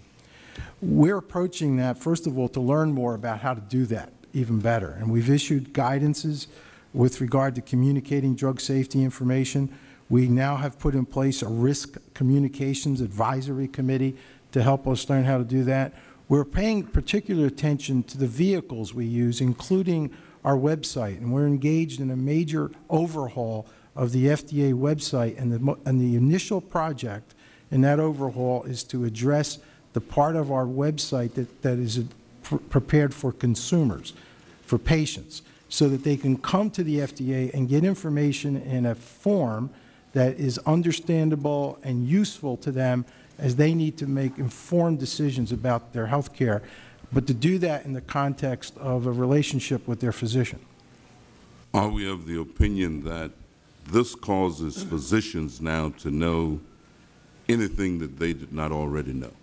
I'm saying, if I'm a physician and I've studied and I pay close attention to what I prescribe and what I do, did I learn anything from this that I didn't already know? Well, what we hopefully have done, and even going back to April of 2006 when we added a warning in the labeling of Avandia, is that as doctors are caring for patients and they're looking at those patients with diabetes who they believe are at greater risk of cardiovascular problems or already have an underlying cardiovascular history, that they will be able to make much better informed decisions about whether this drug or some alternative drug is the most appropriate treatment for that specific patient. So it arms them with more information and more awareness to make patient-by-patient decisions. I know that my time is about to expire. Mr. Chairman, let me just ask this one question, kind of following up on the opening statement of Representative Towns. Is there anything that the Food and Drug Administration can do to help assure that there is greater diversity in the clinical trials that are often used to determine the viability of pharmaceutical drugs? I mean, we all know that when it comes to African Americans and some other population groups, there is a paucity, and it's very difficult to have data that actually reflects the impact on this particular population group. Absolutely, Mr. Davis, and we're approaching that from a number of perspectives. One, as you're well aware from our previous conversations, even our relationship with NIH and continuing to find ways to encourage participation of minority and underserved populations in clinical trials so that we can learn about that in specific. Also, we have been reaching out at the FDA as a part of our overarching diversity initiative, and I've had meetings with the National Medical Association leadership specifically to address the issue of how can we get representation, especially from the African American community in this situation, in the FDA as part of our advisory process, as part of our committee structure, so that there's the richness of their representation as we go about the process of our regulatory activity. So we're coming at it from both ends of that spectrum, the leadership that's required, the involvement at the FDA level, and then promoting opportunities at the clinical trials level so that we learn, understand, and conserve those populations more appropriately. Thank you very much, and thank you, Mr. Chairman. Thank you, Mr. Davis. Mr. Issa? Thank you, Mr. Chairman. Dr. von Enchenbach, I'm going to try and summarize what I think I heard. You don't know whether or not there are any, in this class of drugs or in this particular one drug, if there are any side effects that essentially say, we'll help you with your blood sugar, but we may hurt your heart. That's what I heard, particularly from Dr. Pan. What we have, I think, tried to communicate, Mr. Issa, is the fact that we've had signals and indications about this drug. As those signals and indications have had the adequate scientific data in support of a conclusion, we've made that conclusion and taken a step to inform the public and physicians about what we have known. Okay. For example, the warning. My time's limited, but yeah. You know, my summary is the one that I wanted the question answered on. Basically, you're saying here today that, and I use the word anecdotal, and maybe that's not perfect, but Dr. Nyssen in his upcoming testimony is going to say that there were several small and medium-sized clinical trials that are insufficient to answer a scientific question. He's going to observe that this group already has a high risk of heart disease, and that in fact his own study, which he published, which caused this hearing to be rushed here today, 3 weeks later, is not in fact based on sufficient study to reach. It looks like my time is coming and going, Mr. Chairman. I apologize. I misunderstood your question. You're correct in the sense that we are in the midst of making that decision right now. Up to this point in time, we have not had sufficient data of a nature that we could rely upon to draw that conclusion, but we are assessing that as we speak, and we're taking that to an advisory committee at the end of July. Well, then let me change my line of questioning. If it's insufficient and premature for us to be having this hearing on this drug and this line of drugs, which I think it is, I think this is not settled science. You're certainly not here to tell us it is. Then let's go through. I don't have a family history of diabetes, but I do have a family history of heart disease. So I just want to go through real quickly my understanding of a little bit of the history of heart disease so that something that's much more settled you can comment on. When you were in medical school, or maybe before, they used to open somebody's chest and sprinkle talc in there in hopes that it would promote growth of arteries and veins and so on. And that was the best medical science they had at the time. Now, this is not a pharmaceutical per se. There was no prescription there. But that's what they did because that was the best they could do. And looking back, it it undoubtedly killed more than it saved because of the risk of opening somebody's chest. Is that right? That's fair to say? That's a fair assessment. Okay.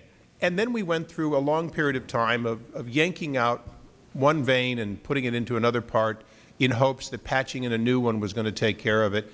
And we thought we were doing better, but now the studies show that in at least some categories of patients, they're more likely to die on the table or as a result of it later than they are to be saved or get a longer quality of life. Okay. And having had my father go through that and then die, I'm acutely aware of it. Now, in my own district, it's no longer, but it was Guidant Guidant was a major manufacturer of stents. So I've had the coded, uncoated stent question going on and on and on.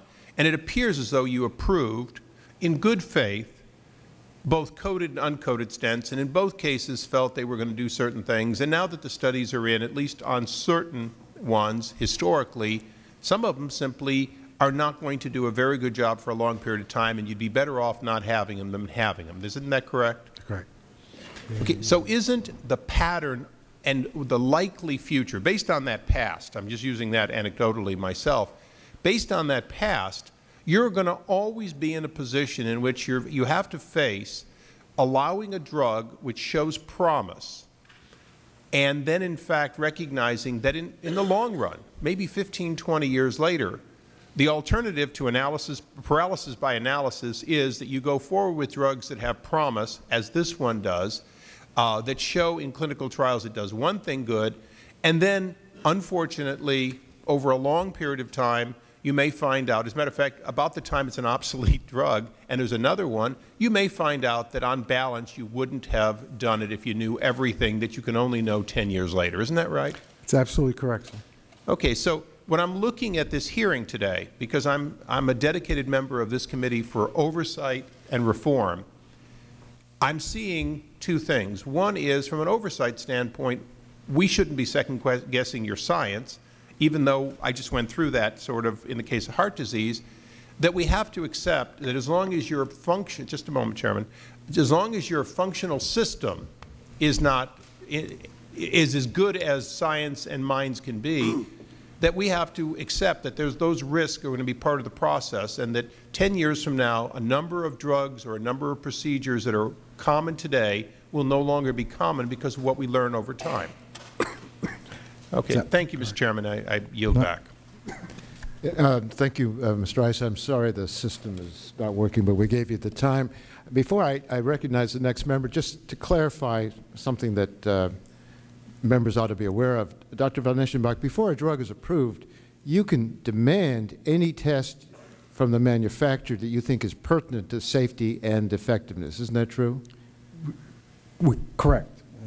Dr. Jenkins may want to comment on that. Well, just yes or no. You have the power to say we need more information on this or we need more information on that. That's true. Give us a test on it. The statute says all tests reasonably applicable. Okay. After the drug, Mr. Chairman, point of privilege. Whose time are you speaking on? If the gentleman would permit, I just think we ought to have this clarification. Now, after the drug is approved, can FDA demand that a test be done on anything related to efficacy or safety, or do they have to negotiate it with the company to get the company to do it? Mr. Chairman, there are certain places where we do have the authority to require studies after approval.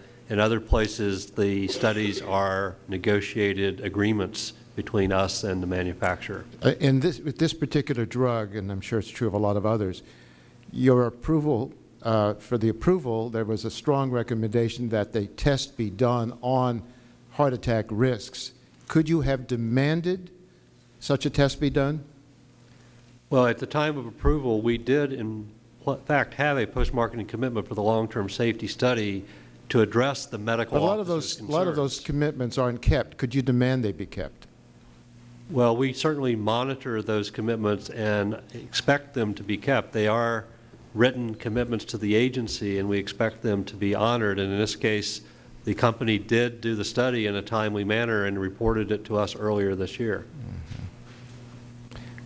And I think the point that perhaps we should emphasize, Mr. Chairman, is that if we, by virtue of the absence of that data, believe that that drug should no longer be available to patients in terms of our ability to assure and protecting and promoting the public health, we can require that drug to be withdrawn. Right. Some people call that a very strong nuclear option, but that is your option at that point. I did want to clarify that issue of the FDA law. Mr. Tierney, you're next. Thank you, Mr. Chairman. And it's exactly the line of questioning I wanted to proceed on, doctors, if I could. Your FDA physician originally, the one who looked at the original application, was concerned about adverse effects on the heart. He was, as I understand, he was concerned about bad cholesterol increases, increases in weight, and concluded that a post-approval study of cardiac effects should be a condition of approval. Am I right so far? That is what the medical officer recommended, and that's what we implemented with the ADOPT post-marketing commitment. Your approval letter stated that? Yes. And that it wanted a study after approval looking at cardiovascular risks. Well, the approval letter said what I said earlier. It asked for a 4-year long-term safety and efficacy study, including looking at cardiovascular and hematologic events, liver events, right. And so included body in that weight was gain. the safety and the cardiovascular events. Yes. On that you wanted. Now, GlaxoSmithKline in their ADOPT study didn't really do that. What they did on the ADOPT study was they looked at the control, whether or not it controlled elevated blood sugar. The primary endpoint for the ADOPT study was an efficacy endpoint comparing how well rosiglitazone compared to 2 other commonly used medications, but they also did specifically collect information and submit and analyze information about safety of the liver, the heart, and other aspects. Yes. But I mean, people tell us, and I think you'll agree, that the study was too small, really, to get at heart risk, and it also had no independent panel to even look at the heart-related matters, right? The study was never designed to be a specific study for heart attack at the time it was designed in 1999. But, all right, so let me bring you back to your FDA physician in the original application. He was concerned about heart attack. He was concerned about various heart effects. He was concerned including about heart attack, am I right? Including heart attack, but also including congestive heart failure. We didn't have with the ADOPT study enough information to really give us an answer on heart attacks on that. And I guess my question is, the stakes being so high, and if in fact, Dr. Nissen is correct in his analysis, some 30 to 40% increase in heart attack possible from this, we could have a serious health problem here. So why didn't we have a clinical test or the data designed on a post-marketing study? The FDA, as I understand it, did not insist on the particularity of that with regard to heart attacks, but afterwards, you don't have the power to do a post-study except in very isolated instances, if I'm correct. So, Dr. von Eschenberg, do you believe the FDA ought to have the authority to require more specific and better post-approval tests? I think the point that maybe Dr. Jenkins was making was that the concern at the time was with regard to toxicity across a number of organs. With the issue of the heart, the concerns because of the nature of the drug would be more around the idea of heart failure. Those things were included in the study. You're telling me now that you think that your FDA, the original doctor, was concerned with heart failure but not heart attack? I think he was concerned about cardiac events, but what we know about these drugs would make you think that that would be more likely heart failure, fluid accumulation, and edema that could put stress on the heart. I guess I'm having trouble with that because the impression that we had clearly from the physician was that he was concerned about heart attack long range as a result of the bad cholesterol increase and the increase in weight. You're saying that's not the case. He was just worried about a little bit of heart. Well, I can't speak specifically to that particular individual's concerns. I'm raising a general concern that in retrospect, now that we have the data that we're discussing today, this issue of heart attacks as in different or separate from heart failure is an important area that needs to be explored and concerned, and that's apparent to us now. I don't know that it was as obvious to everyone back in 1999. Doctor, do you support legislation that would give you and your agency the authority to require post-market studies? Well, as I've indicated, Congressman, I believe very strongly that we have to be engaged in post-market surveillance and pharmacovigilance, and there is legislation that's underway that is addressing those specific issues, and I'm looking forward to working with you on that. Try not to be impolite, but the press is a very straightforward question. Do you support legislation that would give your agency the authority to require post-market studies? I would look forward to discussing that legislation in an effort to get us to a point where we will be able to get opportunities to collect appropriate data in the appropriate way, and the complexity of that we're discussing. Require that, wouldn't that do it? A post-market study is an extremely important tool. The information technologies are extremely important tools. So if it's an extremely important tool, would you not support legislation that would give you that extremely important tool? I would support legislation that would give us the resources to be able to have those tools and be able to implement them. You know, I'm going to take that as a yes, but because what the hell, why not? On that, I mean, I would understand the FDA's, you know, the drug companies run us around the rosary like that, but I'm not sure I understand your reluctance to be direct on that. I mean, it's your job to protect public health. It's legislation that's currently in process. I know, I filed it. I know, and I'm engaged. We're engaged in providing technical assistance in that legislation, and I look forward to continuing to participate in that process. So I can look forward to your assistance in writing legislation that will give your agency the authority to require post-market studies. And I'd be happy to sit down and talk about that with you. And I'll look forward to that, sir. Good. Thank you. Thank you, Mr. Chairman. Your time is up, even though the light still is green. Ms. Fox. Thank you, Mr. Chairman. I have a fairly brief comment, and my colleague may want to use the remainder of my time. Commissioner, in your written testimony states that while meta-analyses are often informative, they have important limitations, and FDA has been historically cautious in the use of meta-analyses in support of regulatory decisions. To your knowledge, has the FDA ever acted solely on the basis of a meta-analysis? Congresswoman, I'm going to ask the two experts on either side in terms of ever having acted on it. I, quite frankly, cannot answer that factually right now.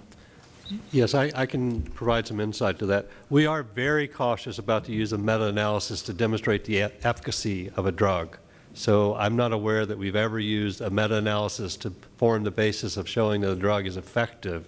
We do consider pooled analyses of studies, or meta-analysis as sometimes called, when we're looking at safety data. In fact, that's one of the primary ways we look at safety data in an application, is we pool it all together, because any one study is usually not adequate to provide us with the information.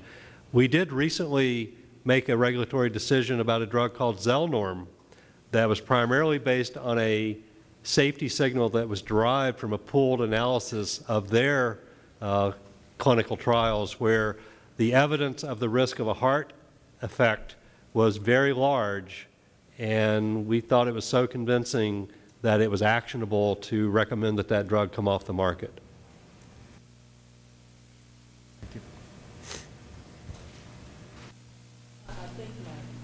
You want to yield back the remainder of my time to my colleague, Mr. McHenry, if I may, Mr. Chairman. Thank you, Mr. Chairman. I thank my colleague from North Carolina. There's a stakeholder meeting in May, May 29th, regarding the safety alert on Avandia. Who participated in that meeting, and what was the outcome?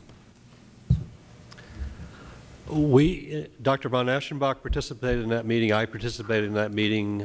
Several others from the center, including the center director. We invited, I think, over 40 stakeholder organizations, professional societies, patient groups, et cetera. I think approximately somewhere in the teens were the number of groups that were actually represented. Some were in the room with us, some were on the phone. What was the outcome? We had a discussion about to help them understand where we were in our analysis of the data, the scope of the large number of trials that we're evaluating to try to come to our decision about Avandia. They expressed their interest in assisting us in better communicating this information to patients in particular parts of society that may not get access to the information through the usual pathway. So it was a discussion and an information sharing meeting, not a action meeting per se. And if I may, Congressman, just from the perspective of the Commissioner, I believe very strongly for the need for FDA to be open, transparent, and proactive in our communications. And one of the things we wanted to accomplish in this meeting was to address with stakeholders, especially patient groups, the FDA's ongoing investment, commitment, and involvement in coming to a scientific conclusion and answer, and then whatever action that deemed appropriate. And in the meantime, to also help them understand that communicating that to prematurely and abruptly stop this medication where patients might choose to do that on their own could lead to other serious problems if their diabetes was uncontrolled, and to always reemphasize the need for these decisions to be made in a doctor-patient relationship. And it was an important part of our communication strategy. And final question to you, Dr. von Eschenbach. What do you think the implications are of elevating a safety review office within FDA? What do you think those implications are? And could that possibly offset the balance of benefits to patients and life-saving medications?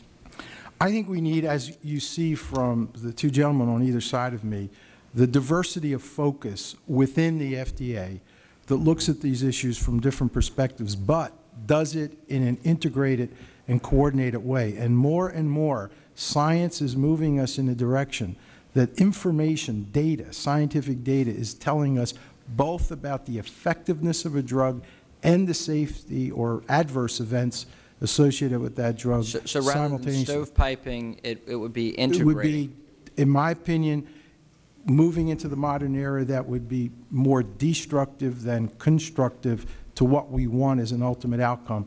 And I look for greater integration, but rather than separation. Gentlemen, gentlelady's time has expired. Mr. Tierney, you're recognized next. I mean, no, Mr. Tierney, Mr. Lynch. You got us mixed up. Thank you, Mr. Chairman.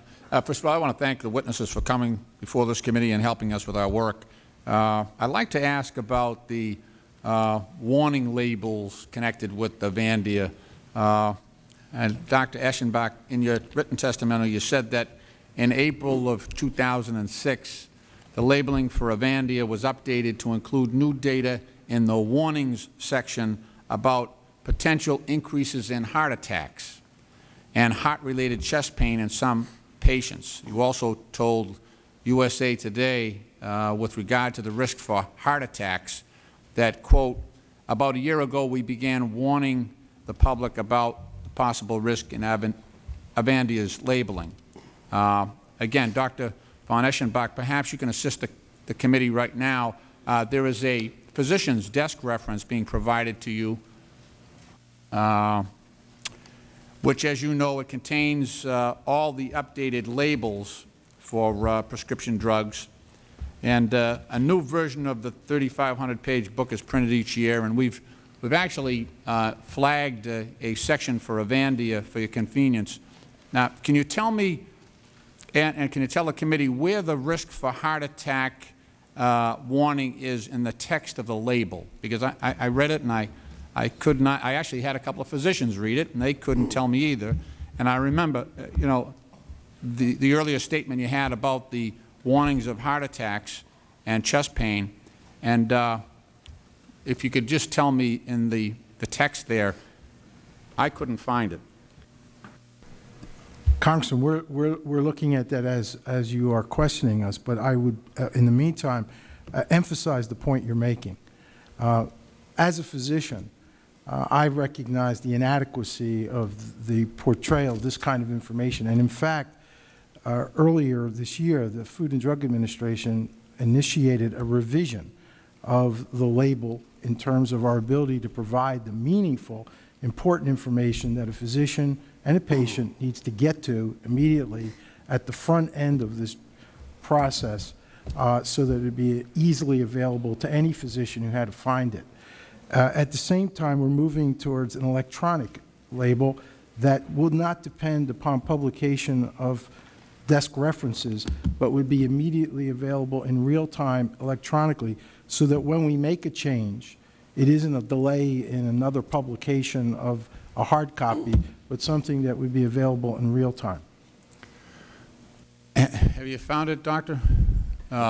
Because even after I read through it and read the applicable text, I couldn't divine the... I'll draw your attention to page 1387 and 1388. There is a section, warnings, cardiac failure and other cardiac events. Okay, could you just read the language that's supposed to warn me about a heart attack? That's what I'm interested in. Placebo versus Avandia, ischemic adverse events, myocardial infarction, 2% with regard to placebo, 5% with regard to Avandia. Is that in the table, or is that, where is that? It's in the table in this drug label. That's it? There's a whole section on cardiac failure and cardiac events. That study of that table is for a couple of hundred people, two in non-Avandia and 5 in Avandia. I mean, you're not seriously telling me that that's it. Well, actually, the power of that, well, the point is, there, Doctor, in page 1387, there's a long section on contraindications and warnings, cardiac failure and cardiac events, and drew your attention specifically to the cardiac events is not heart attack, though. Congestive heart failure is something gradual over time. I'm asking you where I understand infarction that comes in under, it's in 4-point type, it's one line in a table. You're not seriously suggesting that that's the warning. John, I'm going to ask Dr. Jenkins to describe, perhaps better than I'm able to do right now to you, Congressman, about this information. This language was added in April of 2006, and it specifically refers to a study that was done in patients with pre-existing congestive heart failure to look primarily at the function of the heart. How well did the heart function? And as an let me please finish. As an outcome of that study, when we reviewed it, we noticed that there was an imbalance in the events for heart attack and heart-related chest pain, but they were not conclusive because, as you pointed out, the study was small. So we put the study in the labeling as a warning, and it says, although no treatment difference in change from baseline of ejection fractions was observed, more cardiovascular adverse events were observed with Avandia treatment compared to placebo during the 52-week study. See Table 7. Table 7 is the table that Dr. von Eschenbach just pointed to, where it shows ischemic adverse events, myocardial infarction. My time is limited. You're repeating what the doctor already said. Look, all I'm saying is that you cannot be serious about locating the warning in a label referred to, 4-point type. It's this small. It's in an adjacent table to the warning. And the warning, the study that you've selected, you've got thousands and thousands and thousands of people who have gone through these various studies. You select a very small portion of them, and you're warning people who have been on insulin or who have had heart failure. What about the millions of other people who are diabetic and have not been, on insulin and who have not experienced heart failure, congestive heart failure? What about all those folks? Because I read the label, the warning, and it talks about just those two groups. Then it refers to another very obscure reference in a table. I mean, this is really absurd. This is ridiculous what you're saying is a warning. This is, if I wanted to hide something, I would do this. Mr. Lynch, your time has expired. Thank you, Mr. Chairman. Mr. Chairman. Yes, Dr. Van. I fully appreciate the concerns and the criticisms of what we have used for decades in the practice of medicine, the physician's desk reference. But the type size with regard to this warning is absolutely no different than the type size in any of the other drugs on the other 3,500 pages in this book. It's not an intent to sequester or hide. It's just the vehicle that we have to work with. Thank you. Mr. Cannon? You're dealing with, well, Mr. Cannon? Thank you, Mr. Chairman. We had a lot of pictures clicking there, but I'm not sure the record is going to reflect the size of the book that you were just holding up, Dr. Eschenbach. That's the kind of thing you could have stood on the parapet of a castle and thrown on the attacking enemy and crushed their heads. It is so big. This questioning, I think, really reflects the underlying problem of the complexity of how we deal with drugs that deal with the human body in complex ways, and how do we identify what the issues are, and therefore deal with them through the FDA. And I appreciate the Chairman's holding this hearing. We had earlier some discussions among members about the role of the New England Journal of Medicine, and I think one of the points that was missed there is that the New England Journal of Medicine, an enormously important journal, has an editorial position that they would like to see the FDA change the nature of the way we do business in America. And that's acceptable. That's a great debate. My concern is the sensationalization of the process that scares people when we have a problem with drugs. And virtually all drugs they're going to be helpful, but they'll also have sidebar problems. And now, Dr. Eschenbach, Von Eschenbach, you and I have spoken personally on these issues. You know that I'm committed to change and improvement in the FDA. We've also spoken in public hearings and said pretty much the same thing. And we recognize opportunities, but I'm concerned about how we go from here to there. In other words, I think doing Bayesian studies instead of double-blind studies is an important step that we need to take, but we have to do it in the context of procedures that work. And here, what we have is, I think, some alarmism that is extraordinarily important to many people who are suffering from a disease that is difficult and for whom this drug is helpful. But just to sort of give it another perspective, we have I'm going to submit for the record, but read here. In fact, I ask unanimous consent to submit this Lancet journal. Without objection, that'll be the order. Taken together, these results, although based on very small numbers of events, certainly raise a signal of concern. Now, signal is, I think, a term of art in the system here, which means we ought to look at it. There's something that we ought to be looking at. So it raises a signal of concern and indicate the need for more reliable information about, essentially, I can't say this name, we call it the drug at hand, rosiglitazone or whatever. Pardon me. It's not the one we use when we're asking the pharmacist about it. About the safety of the drug, but the FDA physicians and patients can reasonably wait the results of RECORD, a Phase 3 trial designed specifically to study cardiovascular outcomes. Until the results of RECORD are in, it would be premature to overinterpret a meta-analysis that the authors and the New England Journal of Medicine editorialists all acknowledge contains important weaknesses. To avoid unnecessary panic among patients, a calmer and more considered approach to the safety of Avendia is, that's not what they say here, but I'll call it Avendia, is needed. Alarmist headlines and confident declarations help nobody. This is not a matter of confidence. This is a matter of what happens to people when they take this drug. Now, the problem here is what I think are called surrogate endpoints. And, you know, like controlling blood sugar levels with Avendia and other diseases. It takes 10 to 15 years to discover and develop a new medicine. Without such endpoints for evaluating a diabetes medicine, for example, what would the development and approval process, wouldn't it take much longer? And how much longer would it take if it does? And do you agree with the value of using surrogate endpoints? Dr. Von Eschenbach. Yes, sir, I do. And I also echo your important point about the need for continuous improvement. We're seeing revolutions in science and technology around us that are going to enable FDA to continuously improve, including how we use clinical trials, new clinical trial type designs that will be much more informative. We will also be using many more tools of science in biomarkers and genomics, et cetera, that's going to help us with regard to the ability to use these biomarkers and these intermediate endpoints. May I just, I see my time is about to expire, but let me just ask about this study in particular. The meta-analysis by Dr. Nissen excluded studies in which there were no adverse events. From a layman's point of view, of not including studies where there were no heart attacks or other heart problems, that would seem to skew the results a little. But more specifically, with respect to heart attacks, I understand that 6 studies were not used because none of the patients had a heart attack. Even more studies, approximately half of the overall available, were not used because there were no deaths.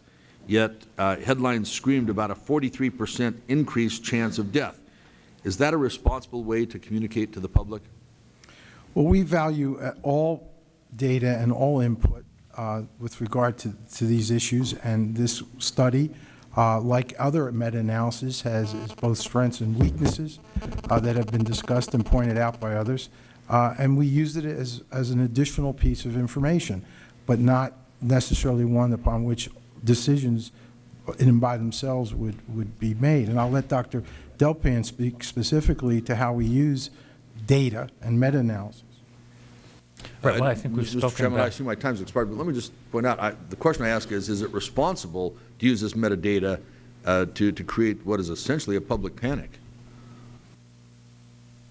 I believe that the data was being presented in the journal as a contribution and an additional piece of information. We've all done that in our careers in terms of publishing information and data that we believed was a valuable contribution. We leave it then to the entire scientific domain to weigh that, add that, evaluate that in the larger context, and I believe that's what was hopefully going to occur here. Other people reacted, perhaps responded to that information, and perhaps created some of the concerns that you're alluding to. If the Chair would indulge just one follow-up, there's something different from publishing and waiting a reaction and publishing and promoting. Would that be different in your mind? I can't speak to the author's intent. I have not had any conversations with Dr. Mr. Nissen. Chairman, I see my time has expired, and I yield back. Gentleman's time has expired. Now I'll recognize Mr. Yarmouth. Thank you, Mr. Chairman, and thanks Dr. von Aschenbach. I have a question that relates to the scope of the risk that we're talking about. And I think any of us who watched television commercials and have taken medications and see these percentages have a hard time getting our arms around it.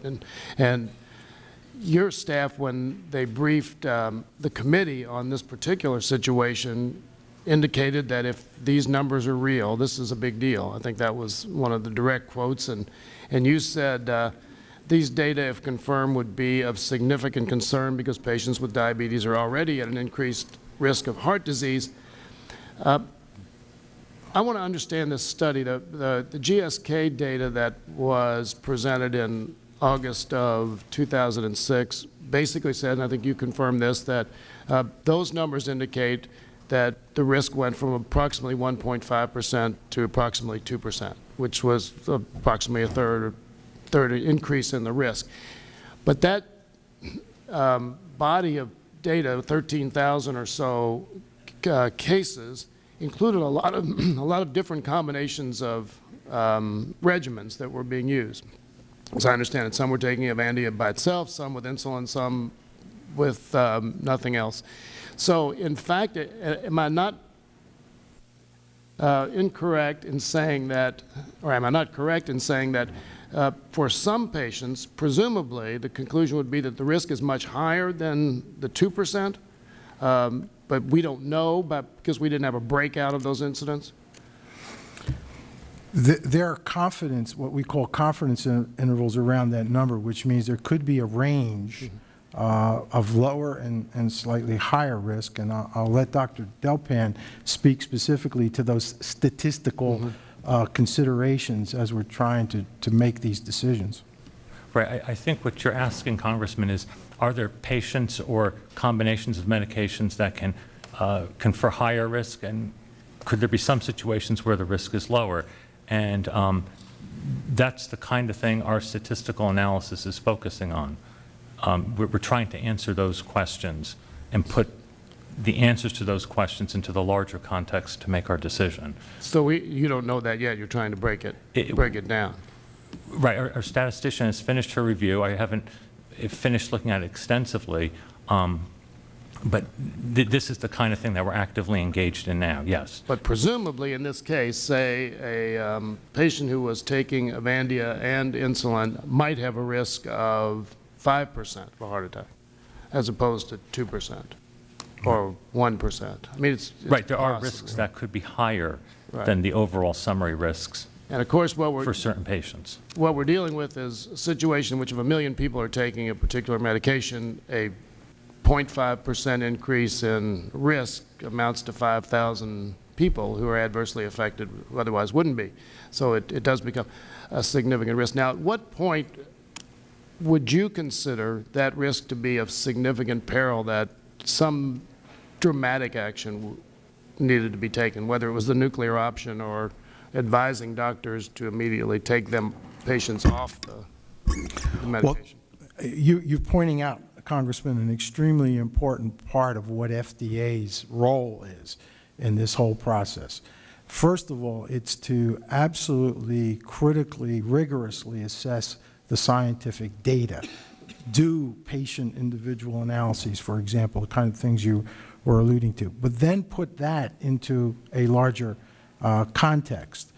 That brings into play what is the implication of that risk as it relates to the total population of patients with diabetes who might be affected. Are there other alternatives that would be available to them that would get a benefit and perhaps at less risk?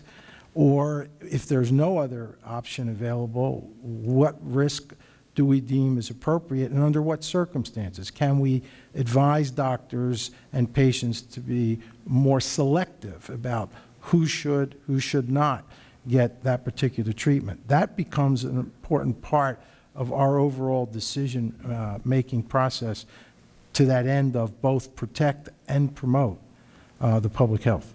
And I'm concerned because as we watch television commercials and we talk about warnings, and at a certain point the public becomes numb to these things because they really don't mean anything.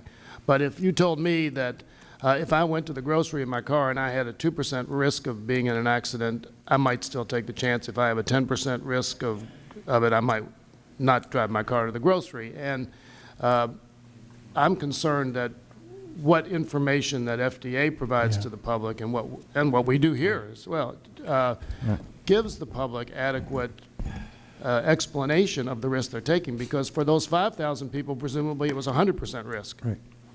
And to your point, we are attempting to do that even better than we have done in the past by, as I indicated, the initiatives we have with regard to risk communication, the vehicles that we use.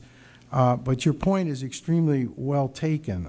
There are issues in which our decision will always be based on the standard of rigorous scientific analysis, whether it's a drug for hay fever or whether it's a drug for diabetes or for cancer. However, from the patient's perspective, the risk-benefit ratio is dramatically different, whether you're thinking about taking a drug for sniffles or whether you're taking a drug for terminal cancer for which there is no other option available to you. And that's an important part of this equation that we can't lose sight of. Thank you, Mr. Yarmouth. Thank you, Mr. Chairman. Mr. Hodes? Excuse me, Mr. Chairman. Oh, I haven't been yes, recognized. I didn't see you. You're recognized for your time. Well, I appreciate it. At this time, I'd like to yield my time to my colleague from California, Mr. Issa. Thank you, Mr. McHenry. I just want to follow up on two more things before I know you're going to be leaving shortly. Mr. Cannon's question, it sort of prompted my wanting to delve a little further. If you have the study at hand, the study that led to today's hearing, if you have the study taking out, and maybe this is a statistical question, but it doesn't seem like a complex one, taking out those in which nobody died of heart attack, in which nobody got a heart attack, if you take those out, by definition, you put them back in, and the 43% becomes lower. We may not know how much lower, but significantly lower. Isn't that correct? Inevitably? Well, let me say, none of the three of us here is an expert on the statistical methods of meta-analysis. No, wait a second. But there are statistical issues. I only took two years of statistics in college. It doesn't make me a statistician, but I know that if you leave the zeros out of a 0 through 10, and you're averaging, you're going to get a lower amount if you put the zeros in. Isn't that right? Well, one of the things our statistician is doing is see if there are techniques that she could use to actually address that issue. I can't say conclusively that it would make that risk go away, though. Okay. Do you know of any reason, though, for leaving out those who did not suffer? I mean, other than promoting panic, other than getting people to think that this drug had a higher incidence of heart attack, is there any reason to leave out other groups who took the drug and didn't have heart attacks? Is there any valid reason that you can think of without knowing anything more than what we've heard today? I think it's the statistical issue, but then the issue then becomes looking at all the available data to put it together. But I think you know, all these techniques have their statistical basis, and those statistical bases have to be respected to do the study. But I mean, maybe I'll go back to what we did a couple weeks ago. You know, we did global warming. I happen to believe in global warming. I've been a promoter of reducing CO2 emissions. But I'm trying to understand, if I only took the days of the year that were cooler and I left out the days that were hotter, I could prove the Earth is cooling, not heating. And so I'm a little shocked that you're not more concerned that a study published not for peer review, but in fact published for the public and widely reported on and linked to this hearing today, deliberately ignored those other patients who could have brought the number more to zero. Mr. Ice, I cannot comment on why and how this particular study was done and designed and developed. That's something for the author to comment on. But your point's extremely well taken, that with regard to meta-analysis, it is well recognized that they are fraught with problems, statistical problems in terms of how you do them. And in this case, whether you did fixed events or random events in terms of how you analyze the information and data. And that points out, whether it's this meta-analysis or any other meta-analysis, the problem and concern about making definitive, explicit decisions with regard to just a meta-analysis. And you have to be mindful of the dangers that could involve. And that is why the FDA chose to go much further, since we had individual patient data, which the author indicated was not available to him, and we have expanded and used our expertise of our biostatisticians to take this to an appropriate level, which we are in the midst of doing right now. Okay, I'm going to yield back to the gentleman. I just want to make sure something gets in the record, though. The American Enterprise Institute published something that I think says a lot about the author that we're going to hear from in a few minutes. The study's primary author, Cleveland Clinic cardiologist Stephen Nyssen, admitted to the Wall Street Journal that he was in touch with Congress while preparing his analysis 3 days after the study was submitted to the New England Journal of Medicine, and before it was published, the FDA commissioner received a letter about Avandia from members of the House Energy and Commerce Committee that seemed to reference the New England Journal of Medicine study. I just want to make sure that's in the record, and I'd yield back to the gentleman. I thank my friend from California. Let me just ask a broader question. I'd like you to touch on this. I know your struggles at the FDA to make sure that we have safe drugs on the market. There's a proper balance between patient safety and life-saving medicine. It's an ongoing struggle. Do you think our regulatory hurdles are too high or just about right or too low? I mean, so there's a lot of debate going on right now, and I know the chairman's very interested in this issue and actually wants to increase the regulatory hurdles to get drugs on the market. And I'd like you all three of you to comment upon this, on whether or not that's appropriate or our regulatory level to get a drug on the market is about right or too high. Congressman, I believe that the regulatory levels are appropriate for the individual decisions. There are some circumstances in which the regulatory barrier has to be extraordinarily high with regard to this risk and benefit ratio, and I've alluded to that, the reasons why that might be the case, whether you're dealing with hay fever or whether you're dealing with cancer.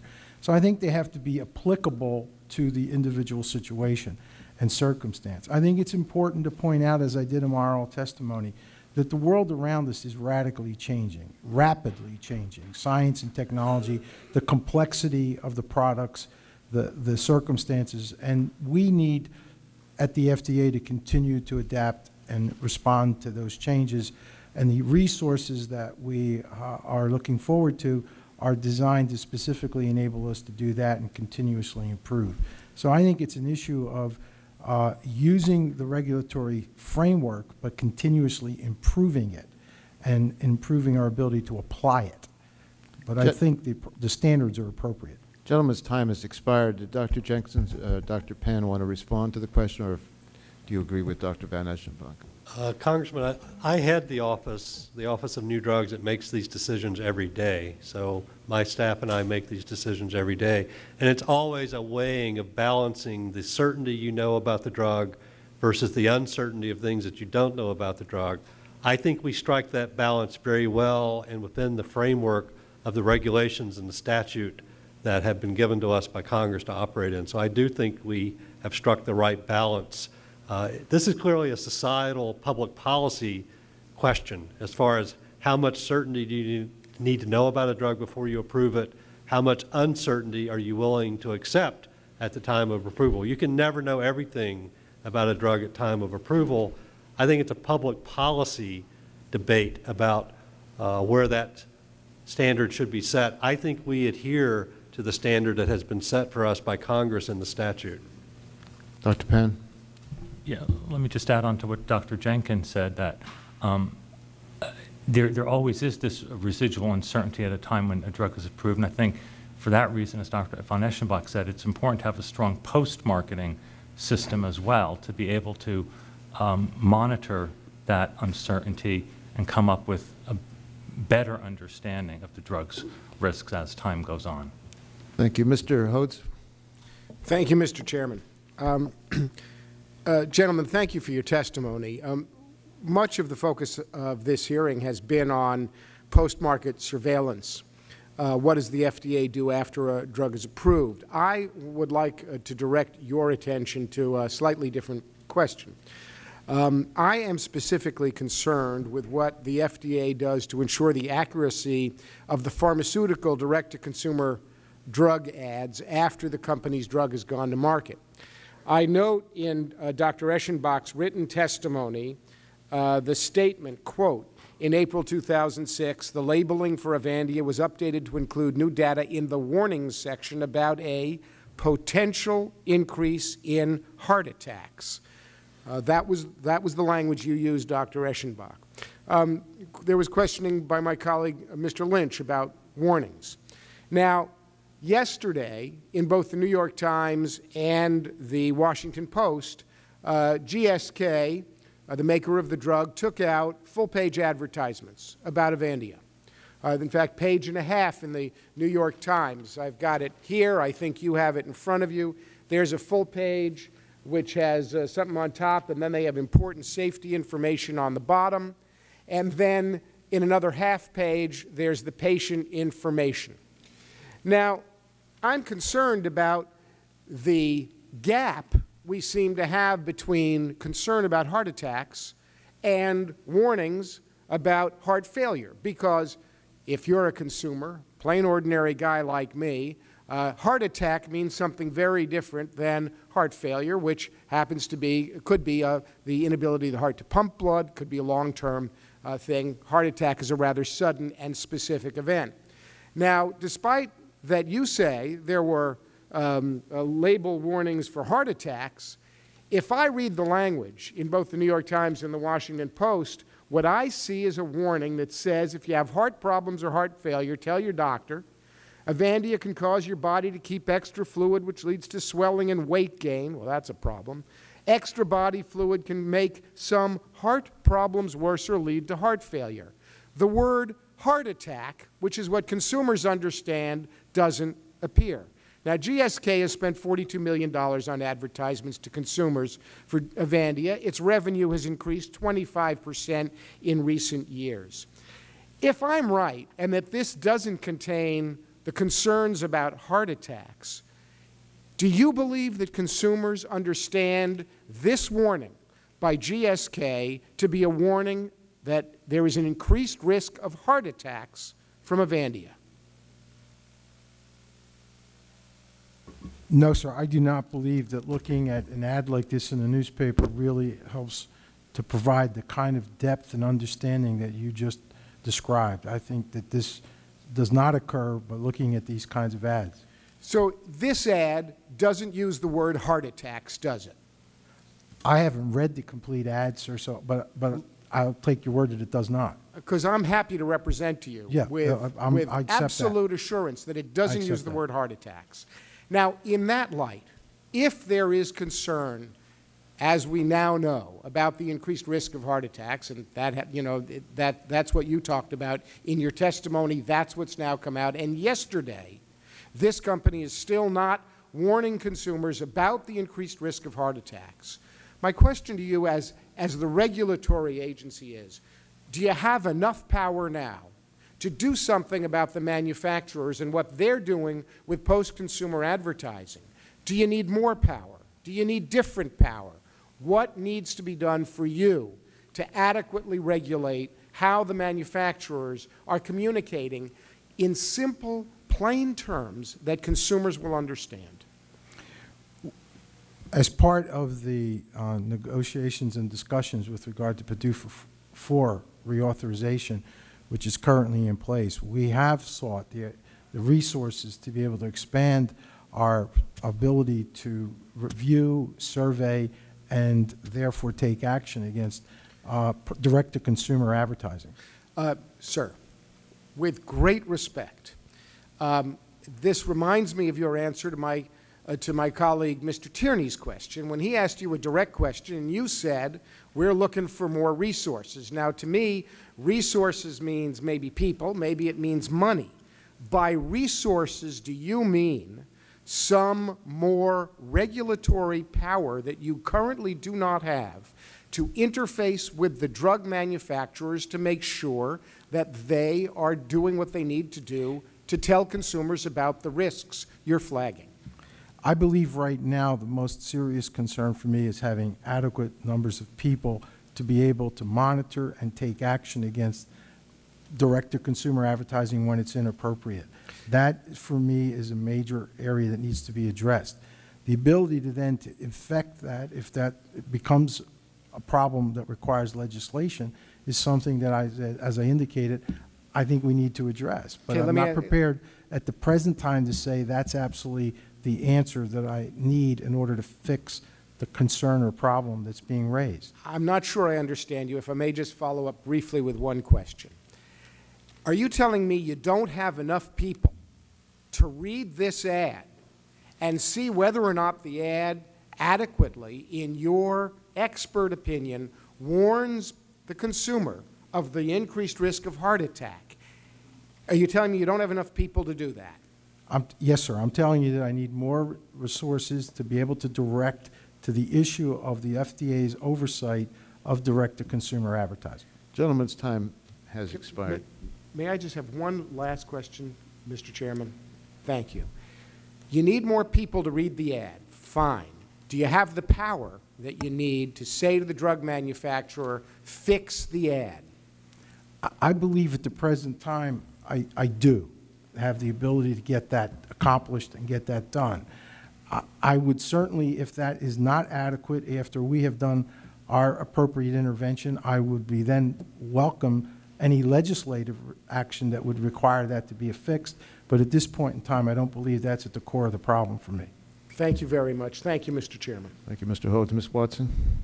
Thank you so much, and I thank the panelists for indulging us. I, too, have the same concern. I myself have diabetes, too. I had a complete health examination before I took my post as ambassador, no problems. Now, I developed diabetes 2 after 2 years. All of a sudden, I had a heart murmur, a heart problem. Went to my cardiologist, and he examined me. He said, "What are you taking?" Avandia. He said, "Get off of it."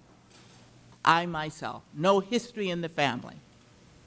I have a history of diabetes, yes. He said, "Get off of Avandia." There are other options out there. Now, here's my concern listening to the testimony. Why has it taken FDA so long to come and say we need more resources? Why did so much time pass after your approval?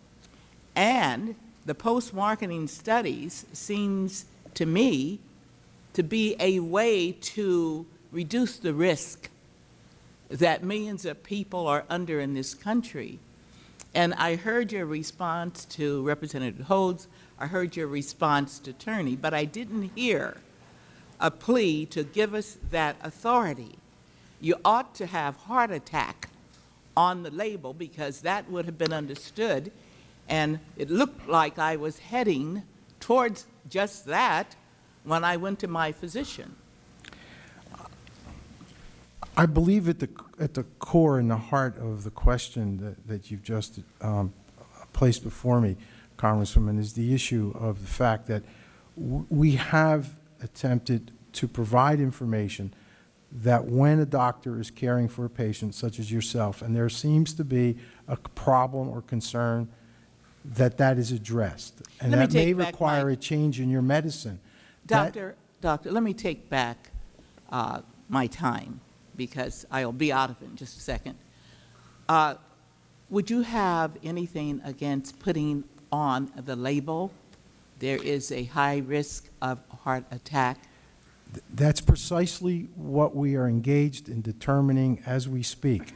The comprehensive analysis of all of the data related to heart attack, both from meta-analyses as well as other studies, and the deliberation that will occur at the advisory committee at the end of July will lead us to the answer to that specific question. All right, thank you, thank you. The stakes are very high. I agree. And you represent us, you give permission for these drugs to go on the market, and too many people are at risk. Now let me shift my questioning.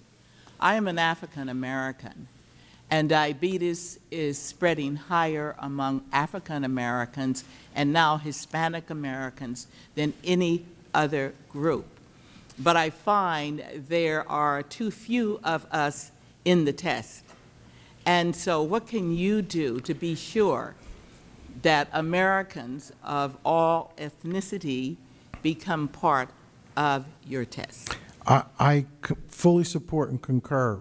We are approaching this from, one, the perspective of working with, for example, sister agency, the National Institutes of Health, to be able to promote the participation of more minorities and underserved in the clinical trials themselves. Two, we're approaching this from the perspective of I am engaging with the National Medical Association and have met with them to lay out specific plans to address that issue, to bring representation from the African American community specifically into the FDA's processes, participation in committees, and the ability for us to address in the appropriate way, the way in which the community believes is most appropriate and effective. But to get to the end point, we absolutely need to serve patients better by having them participate in these clinical trials. Thank you for that response. And I just want to end up by saying the American Diabetic Association had to be forced by a group of us, I represent Los Angeles, to do outreach into these communities. So we had to hold our own outreach informational sessions ourselves. So we need a whole reform in how we meet and reach Americans of various ethnicities. Thank you, Mr. Chairman. Thank you, Ms. Watson. Thank you very much, Ms. Watson. Dr. Jenkins, Dr. Penn, Dr. Van Aschenbach, thank you very much for your appearance today and your willingness to answer the questions that we had to ask you. We are, of course, interested in the process that you use to inform the American public about the efficacy and safety of these drugs. And I think your contribution today is helpful to us. And we want, of course, review this situation in the context of legislation that's pending in both the House and the Senate. Thank you, Mr. Chairman. And on behalf of my colleagues and the entire FDA, let me thank you and the rest of the members of the committee for your consideration and your openness to our perspective. Thank you. Well, I was a little premature in thanking you and expecting that we would move on, because we have another distinguished member of our committee who's eager to ask questions, and so I do want to recognize him. Thank you very Mr. Cummings. Thank you very much, Mr. Chairman. Dr. Aschenbach, I want to ask you about the actions of your press office over the past 2 weeks. On May 21st, the New England Journal of Medicine published an analysis of clinical trial data about Avandia that started a vigorous scientific and medical debate that continues today. The analysis provided a signal that Avandia may be associated with increased risk of heart attack. As you acknowledged in your written testimony, if confirmed, this signal, quote, would be of significant concern because patients with diabetes are already at an increased risk of heart disease. You told us in your written testimony how the FDA is committed to, quote, early communication of emerging information about the safety of drugs, stressing that, quote, any communication must be responsible and measured, taking into account the impact that the message will have on patients and practitioners alike to encourage good health care choices and help avoid bad ones, unquote. This seems like an appropriate communications strategy. What I want to know is why it was not followed in the case of Dr. Neeson, the author of the signal in the New England Journal article. I'm sorry, Mr. Cummings. Could you be more specific about why it was not followed? On May 24th, just 3 days after the publication of Dr. Neeson's analysis, at least 2 individuals in the FDA press office forwarded to reporters in the national media and trade press an article from the website heart.org that contains derogatory comments about Dr. Neeson. Specifically, the article contained accusations from an anonymous commenter to a blog posting in the Wall Street Journal that questioned Dr. Neeson's motives in undertaking and publishing his analysis, implying that he was only interested in hurting companies that did not work with him in the Cleveland Clinic.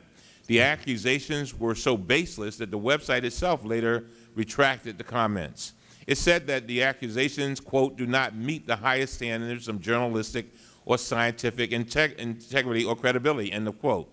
Even worse, one of your press consultants, Douglas Abelsfeld, sent out these articles with bizarre titles. One email title was, quote, what are St. Stephen's feet made of?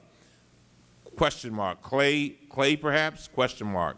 End of quote. Another one read, quote, did you ask Neeson if the Pope called yet? Are you familiar with this? Are you following me so far? Yes, sir. I understand the point. I'd like to request that a copy of Mr. Abelfeld's email be included in the record, Mr. Chairman. Reserving the right to object. We've not seen the email. I'd love to see a copy of the email before I agree that this should be entered into the record. Gentleman withhold his unanimous consent request. And very well. Do you believe that, well, since I'll have to work with what I've got, do you believe that these actions represent responsible and measured communication to which your agency is committed?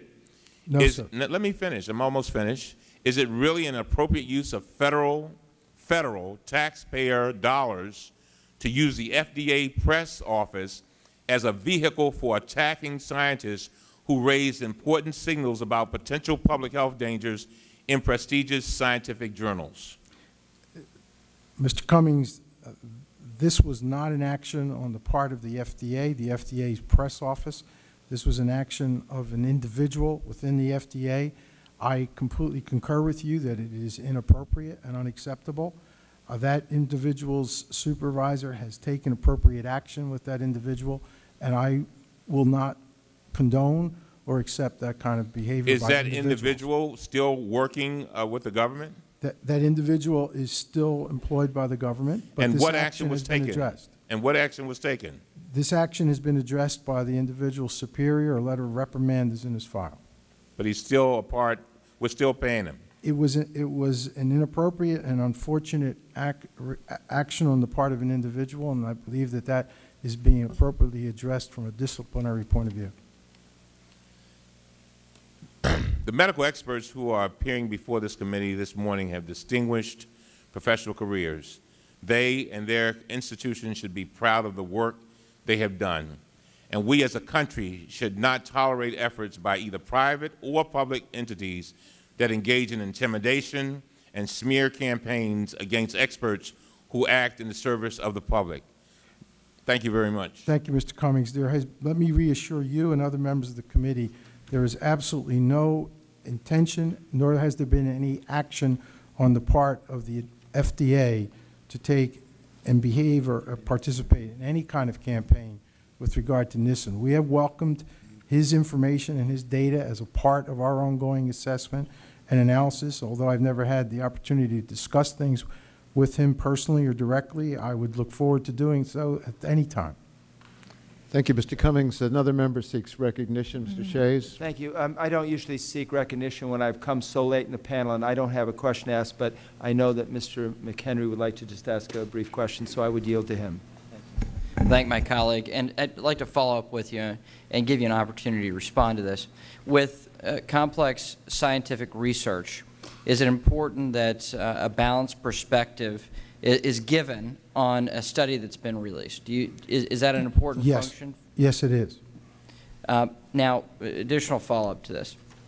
Is it necessary for the FDA to perhaps, in order to quell overreaction about a release of a study, to provide a balanced perspective on that study?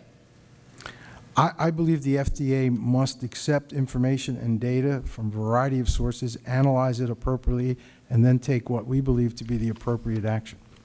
Well, additional comment here. I mean, after the release of this study, there have been a number of articles written about the failures of the study and what is missing in the study. Is that something important for consumers to be aware of?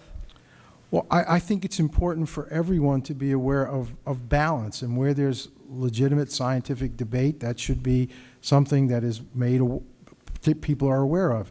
There were issues here where, for example, 2 journals that are each highly reputable had differing perspectives and points of view with regard to this particular study. I think that's an important part of an open, healthy dialogue and discussion. Thank you. Yield back. I yield back. Thank you very much. Again, thank you, gentlemen, for your testimony. We appreciate your being here. Thank you, sir.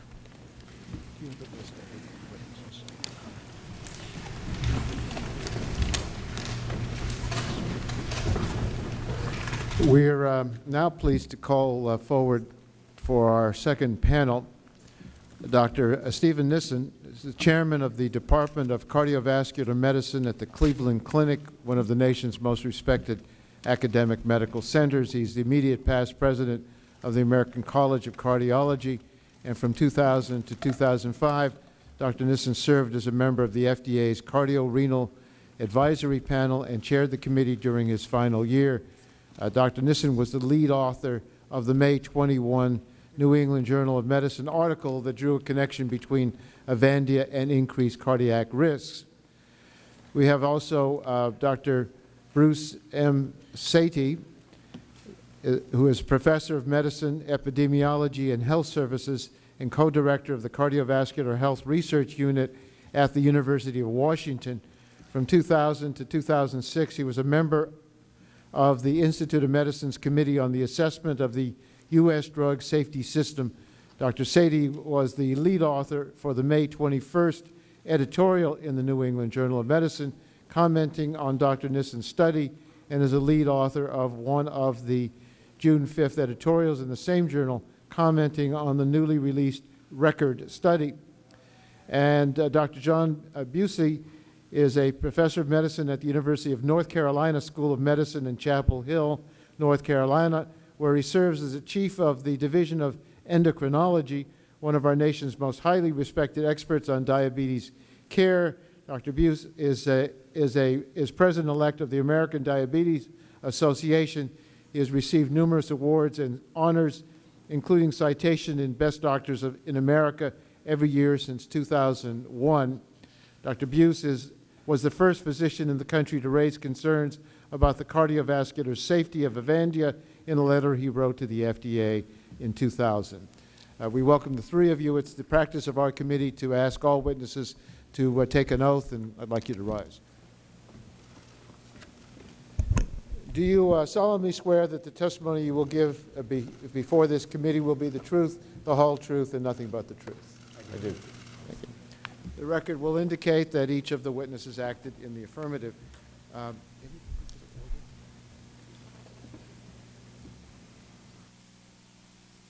Okay. Dr. Nissen, why don't we start with you? We have your, and all of you, we have your full statements in the record.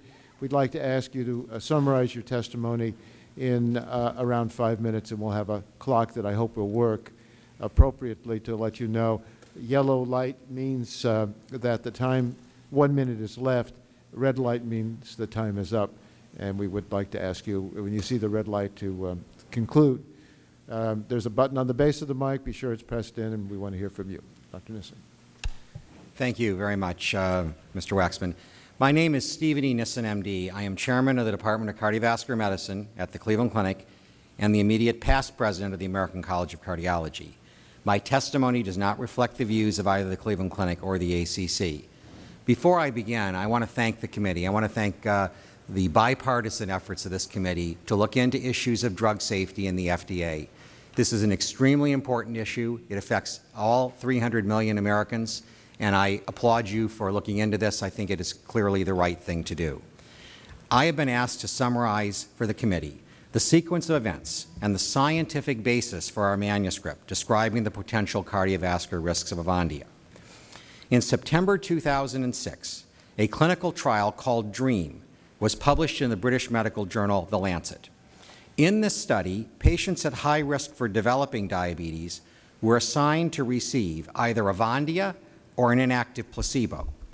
Avandia did indeed reduce the incidence of new-onset diabetes.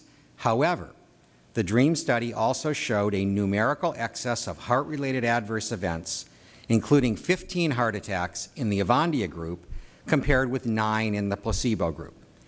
The number of heart attacks was too few to reach statistical significance, but they were trending in the wrong direction.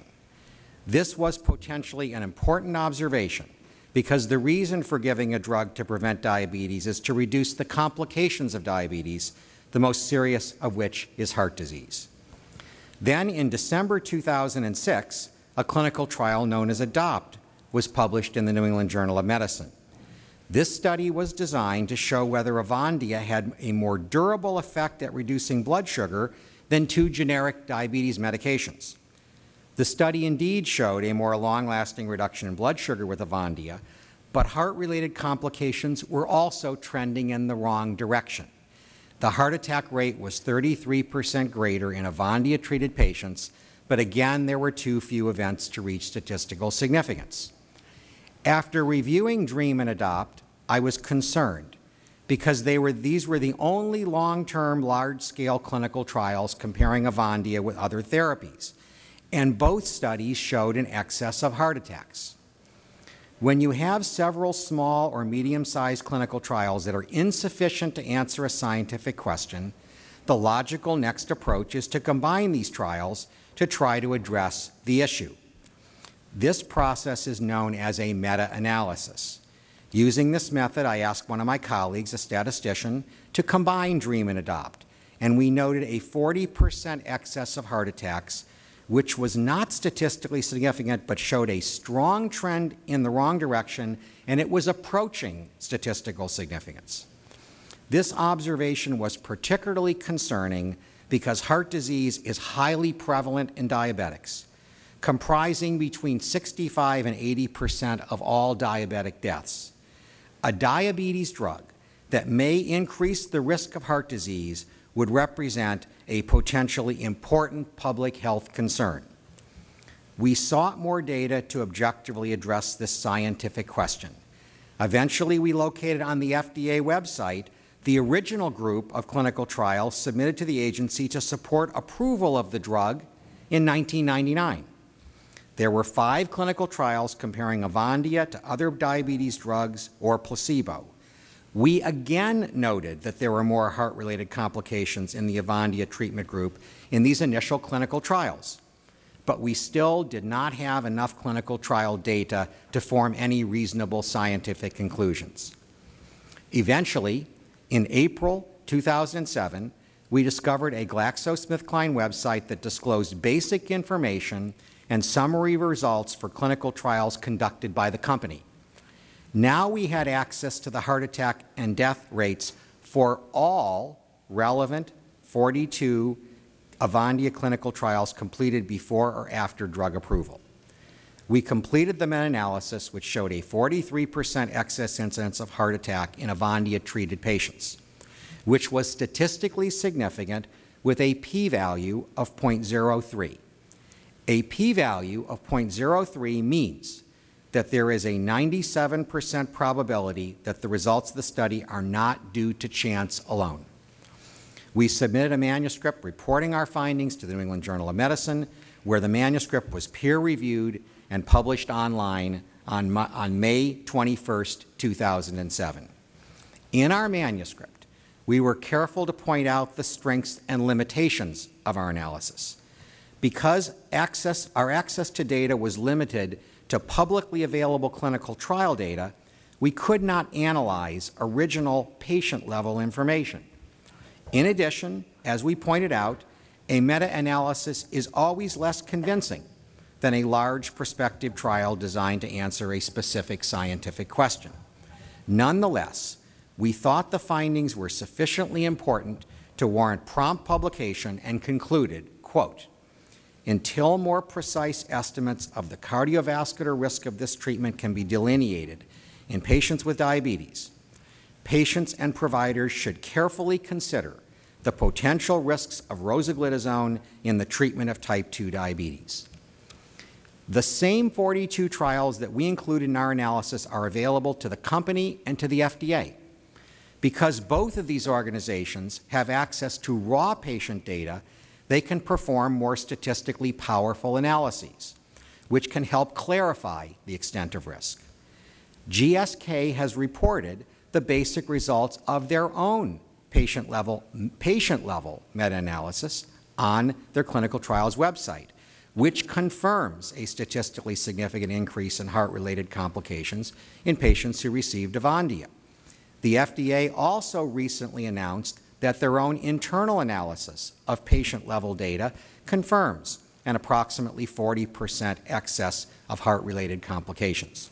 However, neither the GSK nor FDA analyses have been published, and it is therefore not possible to directly compare the results for all three of these analyses.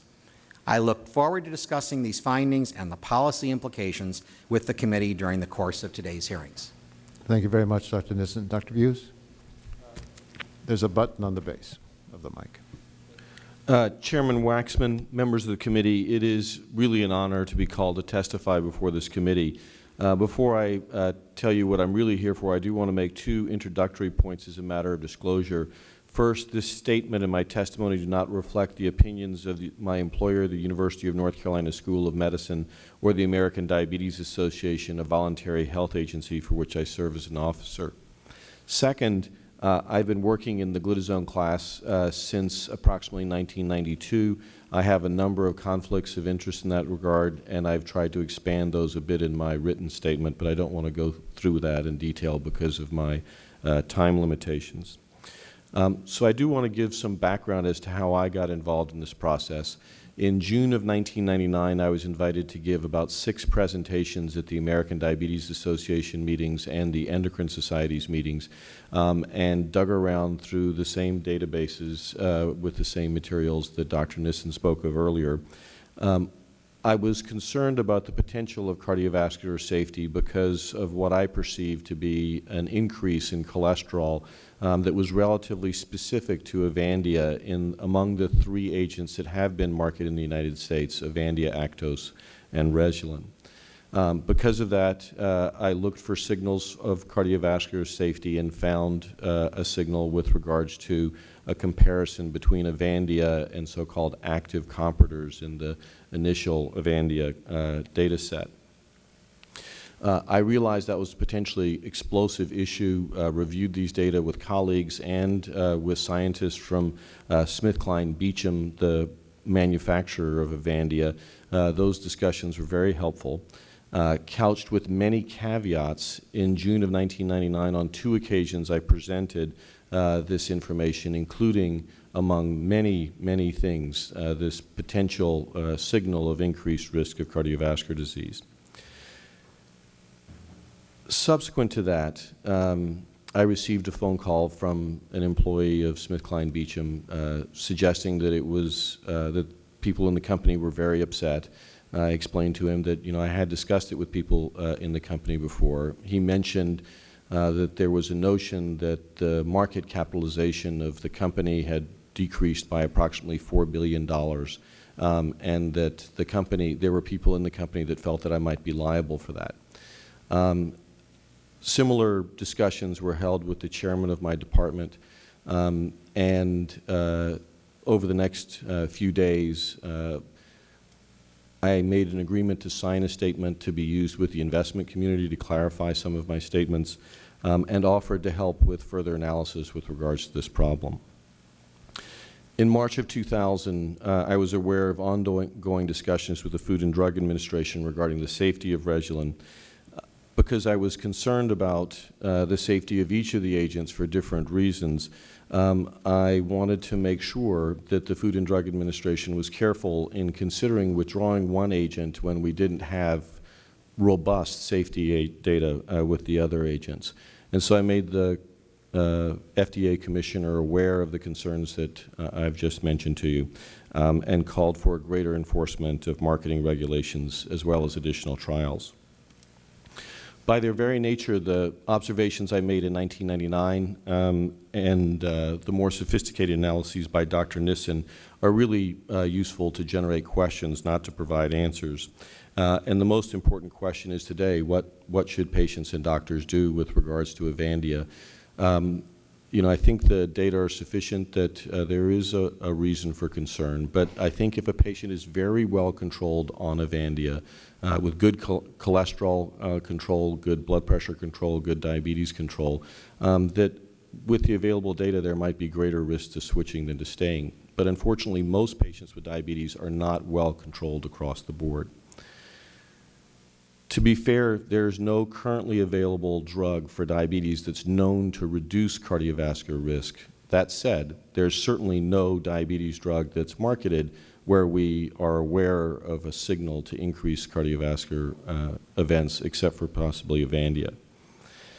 If there is a lesson from the events of the last weeks and years, perhaps it's that upon filing a new drug application, pharmaceutical manufacturers should make every effort to develop adequately powered, independently executed studies that examine clinically meaningful endpoints such as heart attack or loss of vision. In parallel with regulatory approval, such a study should be reviewed with attention to design, oversight, funding plan, and timeline, recognizing that such studies are very expensive and would take many years to complete. Direct-to-consumer advertising and medical marketing should be constrained until such studies are completed. Thank you. Thank you very much, Dr. Buse. Dr. Sadie?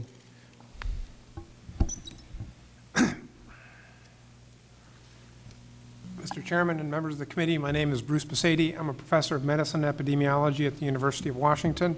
I wrote the New England Journal editorials that accompanied Dr. Nissen's meta-analysis and the GSK record study. I also served on the IOM Drug Safety Committee. This testimony reflects my professional views as a public health scientist. Could you pull the mic just a little closer? Sure. Thank you. The crisis in confidence about the safety of medicines in America, which started with the withdrawal of rofecoxib in September of 2004, sadly still waits resolution. The loss of confidence has created an explosive atmosphere around drug safety issues. The problems raised by Avandia, the subject of the hearing today, point to the importance of several recommendations made by the IOM committee. The FDA needs leadership and authority to require sponsors to conduct high-quality post-market trials in a timely fashion. Public posting of clinical trial data was crucial to the identification of heart attack risk associated with Avandia. Direct-to-consumer advertising increases demand for drugs, some of which, like Avandia, may have been incompletely evaluated. The FDA needs additional resources, preferably from general revenues rather than PDUFA funds. Joint authority for regulatory actions in the post-market setting is also essential for the Office of Surveillance and Epidemiology. Decisions about safety matters need to be turned over in part or in whole to a new group with a more robust public health focus. Dr. Nissen conducted a meta-analysis, which is a method of summarizing previously conducted trials. In that analysis, Avandia was associated with a significant increase in the risk of heart attacks. And in other words, Avandia increases the risk by about as much as statin lipid-lowering drugs reduce the risk of heart attacks. The main limitations of Dr. Nissen's meta-analysis were the quantity and quality of the available data. The responsibility for the limited availability of high-quality data resides with GSK, which did not conduct studies to definitively address heart attack risk in a timely fashion. The regulatory history of Avandia includes several key missed opportunities. It was approved on the basis of the ability to lower blood glucose. Because high levels of blood glucose increase the risks of vascular disease, a glucose-lowering drug is presumed to reduce the risk of a heart attack. Paradoxically, Avandia appears to increase rather than decrease this risk. GSK did not make a serious effort to verify the presumed health benefits of Avandia in a timely fashion. The ADOPT and the DREAM trials focused largely on marketing questions and failed to address directly questions of heart attack risk or benefit. For drugs that will be used by millions of people for many years, it is essential to document the health risks and benefits of therapies approved on the basis of surrogate endpoints. If sponsors do not voluntarily initiate large long-term trials of public health importance, then the FDA needs the authority to insist that they do so in a timely fashion. In August 2006, GSK provided the FDA and the European Medicines Agency, the European equivalent of the FDA, with the results of several studies, including a meta-analysis similar to Dr. Nissen's. By October 2006, the product labels in Europe were revised to include this information. There was no uproar in Europe at this time when the labels were revised. The product label in the U.S. still does not identify heart attack risk as a potential adverse event in the general population of diabetics. It's not clear why the FDA failed to make this information public before Dr. Nissen's meta-analysis was published. The primary measure of regulatory success is the timeliness of information warnings and withdrawals. With Avandia, the FDA failed to warn or inform in a timely fashion. GSK's record study has several major limitations in design and conduct, and even if it continues to the planned conclusion, information about heart attack risk is likely to be incomplete. Last weekend, after incorporating the interim results of the record trial into the meta-analysis, Avandia is still associated with a 33% increased risk of heart attack. The possibility of heart attack benefit seems remote, and there is a statistically significant evidence of harm. Late and incomplete evaluations of health risks and benefits of drugs such as Avandia create concern, confusion, and uncertainty among patients, physicians, and policymakers. The House of Representatives, which is about to take up drug safety legislation, has a unique opportunity to prevent future drug safety problems and to reinvigorate an essential regulatory agency that has many outstanding scientists. Thank you. Thank you very much, Dr. Sadie. I'll start the questions of the three of you, and I appreciate your being here. Dr. Buse, I'd like to start with you because as far as I can determine, you were the first outside person outside of FDA to suggest that there be a post-marketing trial to determine the risk of heart attacks and stroke in patients that were taking Avandia. Specifically, you recommended that the FDA, quote, should encourage cardiovascular safety trials in high-risk populations, particularly with Avandia, where I believe there is ample cause for concern, end quote. And without objection, I'd like to put the full text of your letter to the FDA dated March 15, 2000 in the record. You sent that letter to FDA. What response did you get from the FDA? I actually don't remember getting any specific response. I may have gotten a letter saying thank you for the letter, but I don't remember. I certainly don't believe I was engaged in any specific discussion in this regard. I do run into people from the FDA from time to time and have had numerous conversations with them over the years, but nothing that specifically responded to my letter. Well, unfortunately, the FDA did not require Avandia's manufacturer to conduct the type of post-marketing trial you recommended. And here we are 8 years later without that trial having been done so that we know exactly what kind of risk people are taking.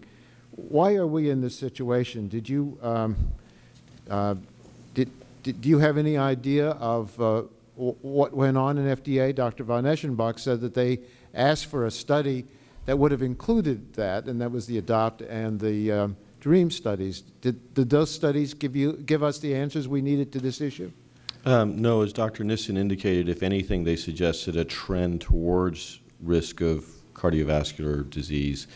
In fact, the ADOPT study, I don't think adjudicated or very carefully looked at heart attacks. I think it was more carefully looked at in DREAM, but both of those studies were fairly low-risk people, not the high-risk cardiovascular patients where my concerns were greatest. And even the RECORD study that Dr. Sadie mentioned is a fairly low risk, though higher risk than DREAM and ADOPT. I believe that part of the problem is that the FDA can't insist that a study be conducted. They can only request it. They can negotiate before the drug's approved that a study be done, but then if the company doesn't do the study, and in fact most of them don't do the studies they commit to, then the only course the FDA has as an option is to take the drug off the market, which would seem to me sometimes called the nuclear option because it deprives people of medicines that they're using and they're relying on. Dr. Nissen, you did this meta-analysis. You or your people informed us that you were doing such an analysis, but we didn't tell you to do it, and we didn't tell the New England Journal of Medicine to publish it, did we? No. And you didn't get to see the manuscript until everybody else got to see it when it was published.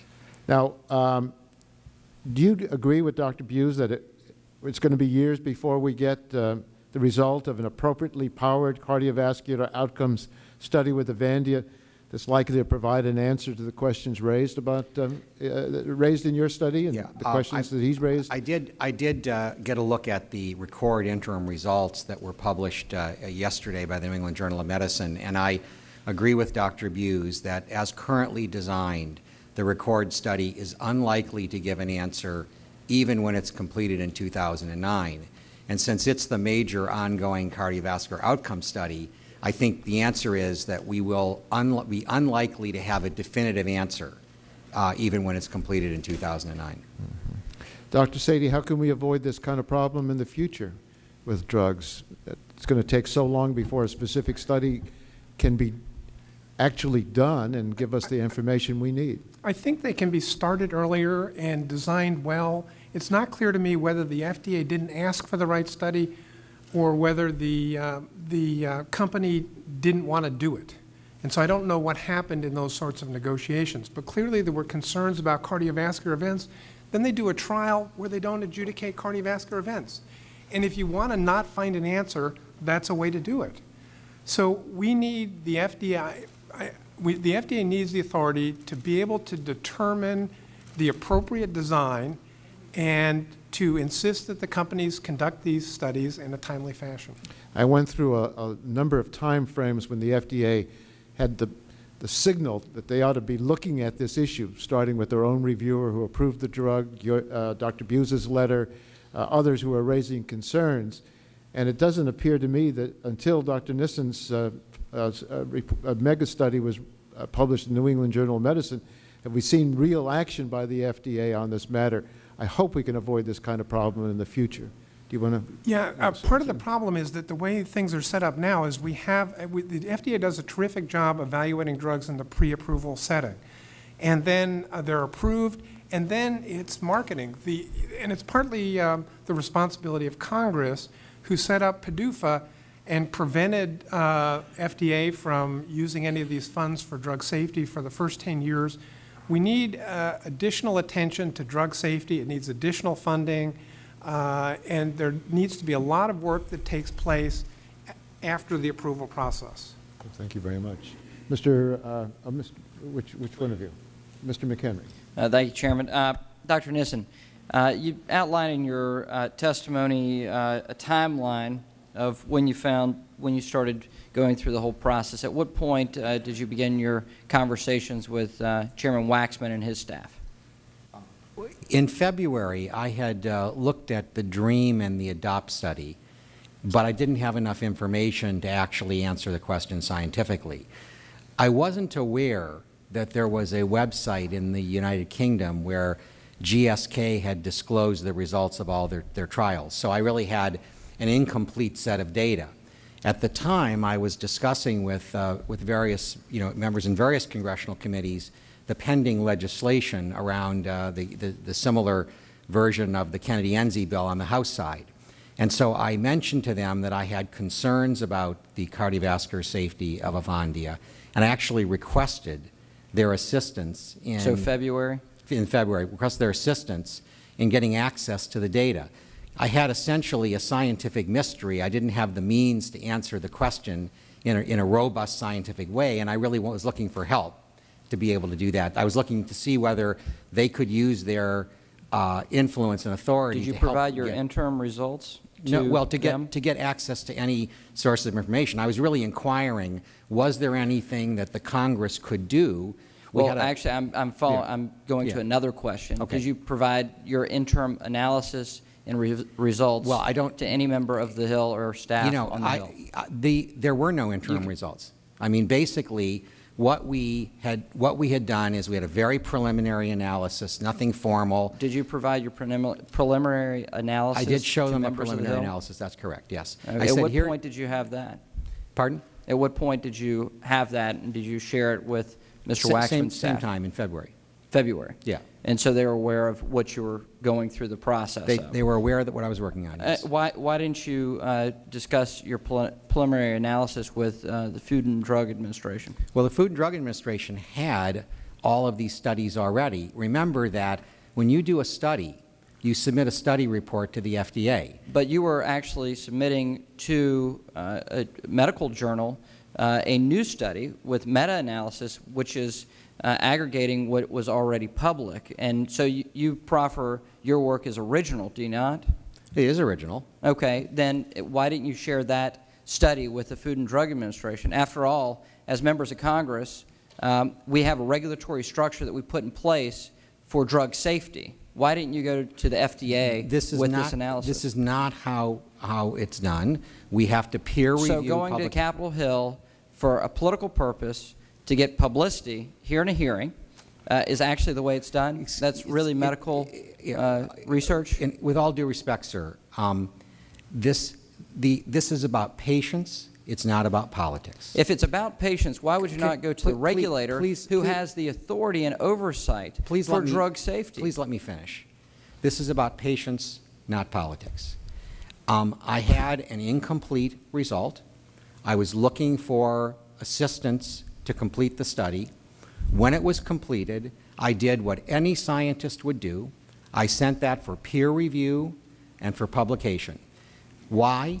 Because it is my scientific, is my ethical, and is my moral obligation to put such information into the public domain so that other physicians, other scientists, providers, and patients can consider our findings in making choices about. Thank you, Dr. Nissen. And my additional question would be, what peers do you have on the Oversight and Government Reform staff, for the Democrat staff? Because you shared your findings with them.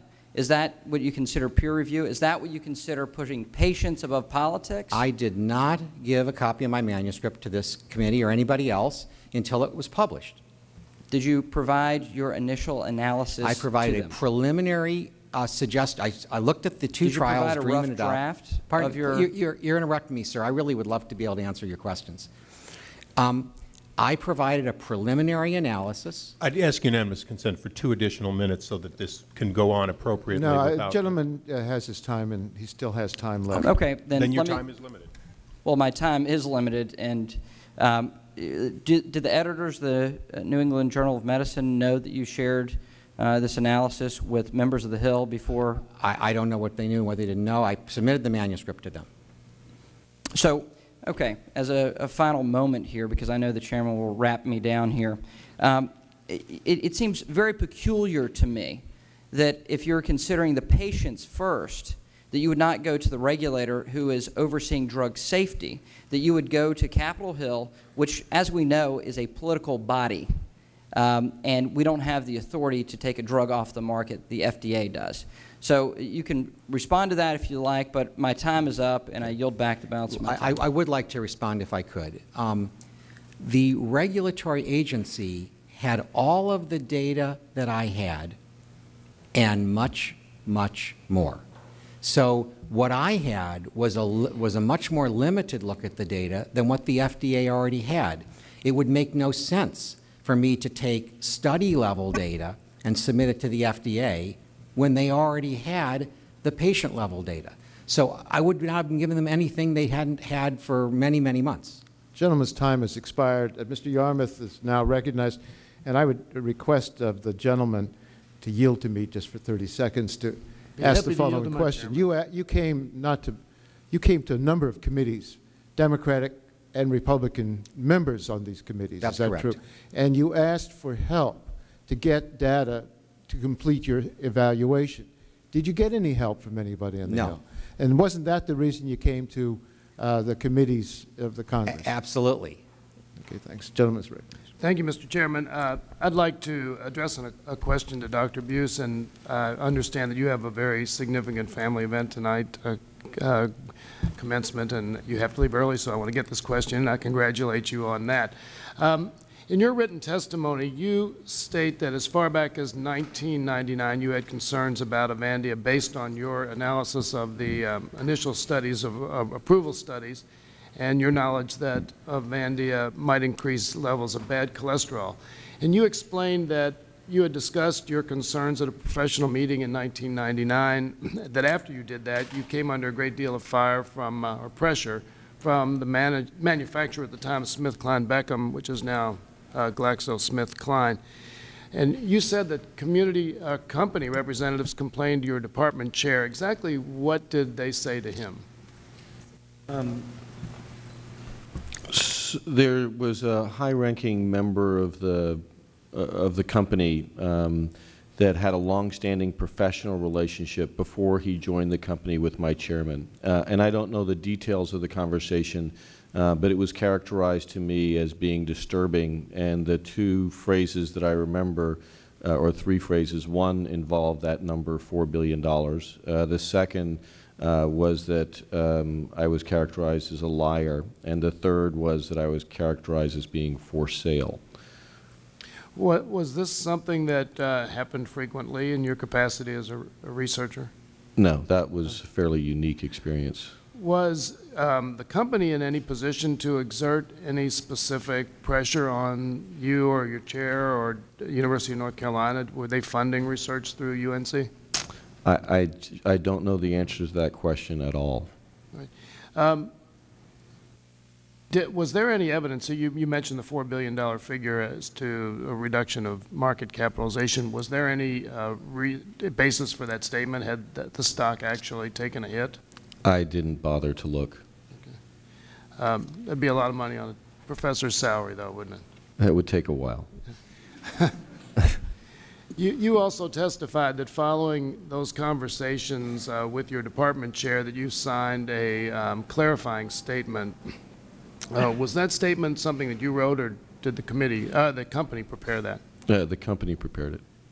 And during this committee's preparation, we requested documents from GSK relating to their meetings and dealings with you.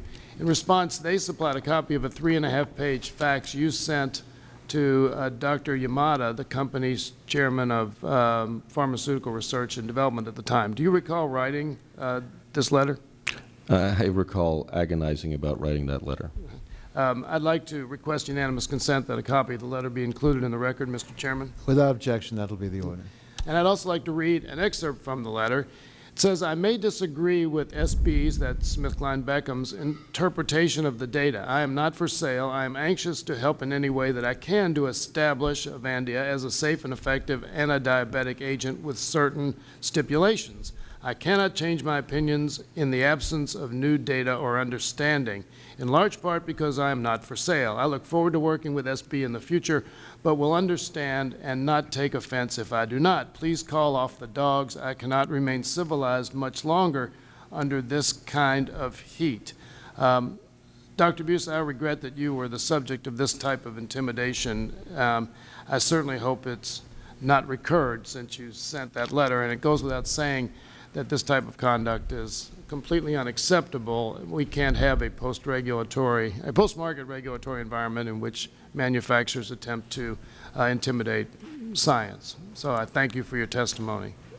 If I could just add to that, I mean, I do think that most of the really ugly bits of that interaction were out of frustration, anger of a limited number of individuals who felt that they were trying to be forthright in presenting the data with regards to their drug, and I have not had issues since then. That's comforting. Thank you, Mr. Yarmouth. I yield back. Who's next? Mr. Cannon. I apologize. We have a markup in energy, on energy in the Committee on Natural Resources, and so I've been back and forth, and I apologize for not having been here more. I note that you lose your entire status if you leave the dais for a few minutes here. Thank you for coming. I think you were here earlier when I was questioning Dr. von Eschenbach, and my concern in this process is sensationalization. I think, Dr. Nissen, we probably agree that the FDA can do things differently and better, but in this process it's become, I think, well, at least sensational. Do you buy stocks yourself, Dr. Nissen? I do not. Do you have friends that do? I'm sure I do, but I don't know what they own. We of course, that's not what we care about. Really, are you familiar with what has happened to various drug stocks when they've been politicized over, say, the last 8 or 10 years? I really don't follow the stock market. Okay. When the Clintons took over the presidency, and Mrs. Clinton did her exercise in oversight of the healthcare system, she announced at one point that the drug companies were the villains and that the administration was going to go after them. Do you have any idea what happened to the stock price of those companies? I don't. Oh, you have to. Pardon? You have to have it. Well, it didn't go up, of course. Well, I don't. Stock prices I'm not an expert on stock prices. Stock price about half in that period of time. And then about 2 weeks later, she came out and announced that the drug companies weren't really the problem, and stock prices went up back to their normal state. A huge, multi-billion-dollar transition in a market that we try to keep stable, and we try and have it work for other reasons. Have you taken a look at or considered what has happened to GlaxoSmithKline's stock? I have seen news articles to the extent that the stock price has dropped. Do you know how much? I don't have specific figures. About 20%, a little about that, in that range, over one study that is at least, I don't think you would say that the study is definitive. There's certainly a whole bunch of questions that the study raises. Do you have a concern about the kind of sensationalism that results in a 20% stock movement? You know, as a physician scientist, and first of all, I respect your perspective, Mr. Cannon, but as a physician scientist, I have to ask the different sets of questions. And I did have concerns about publishing the study, and I did have concerns about how it would be interpreted. And so I have three questions I have to ask before publishing a study. Is it scientifically sound? Did I use the right methods? Did I consider alternatives? And did I do a good job? And everybody agrees that you're very good at that, by the way. Thank you. But you know, I mean, you know, we can make mistakes, and so sure. That's why we have a peer-reviewed process. And that's exactly right. So, I didn't think about that. Let's go back. But in your case, in this case, it's probably not a mistake. I mean, you had studies that GlaxoSmithKline had already done. Yeah. Their data was available online. Yeah. This is not anything that was being hidden by any means. Yes. And so it was a study of various studies, and a lot of assumptions were made in the process, and we came up with a signal. That's right. So the first question is scientific, and the second question is ethical and moral. Is it appropriate? And I knew that when we published this, that it would, in fact, there would be concerns on the part of patients, that people would be potentially frightened. Mm-hmm. As a consequence, I tried to be as measured as I could in how I wrote the manuscript, and I really would encourage everybody to read what I said. I understand that, and apparently I've missed some of the discussion here, but there's some question about whether or not you came to the committee majority staff and talk to them about this issue? What I told them earlier is that I did not share the manuscript. I did tell them I was working on it. I told them I had concerns, but ultimately what I wanted to have happen was we had to make a scientific judgment. We came to the judgment. I had to make an ethical and a moral judgment. And let me tell you what the alternative was. And it was an alternative I considered. The alternative would be not to publish, to come to the conclusions and say, gee, this is so explosive that I just won't put it out there. And I did plenty of soul searching, and I realized that I had an absolute ethical and moral obligation to put my findings. My time is almost gone. Can I just ask this? Didn't the FDA have that obligation as an institution? And wouldn't it have been as well to have gone to them and talked to them about the issue? Well, the FDA, Mr. Cannon, I think has that responsibility, and I recognize that. The FDA, however, had the same data that I had. Right. And they actually had more data than I had, as I was explaining a little bit earlier. They had all the patient-level data.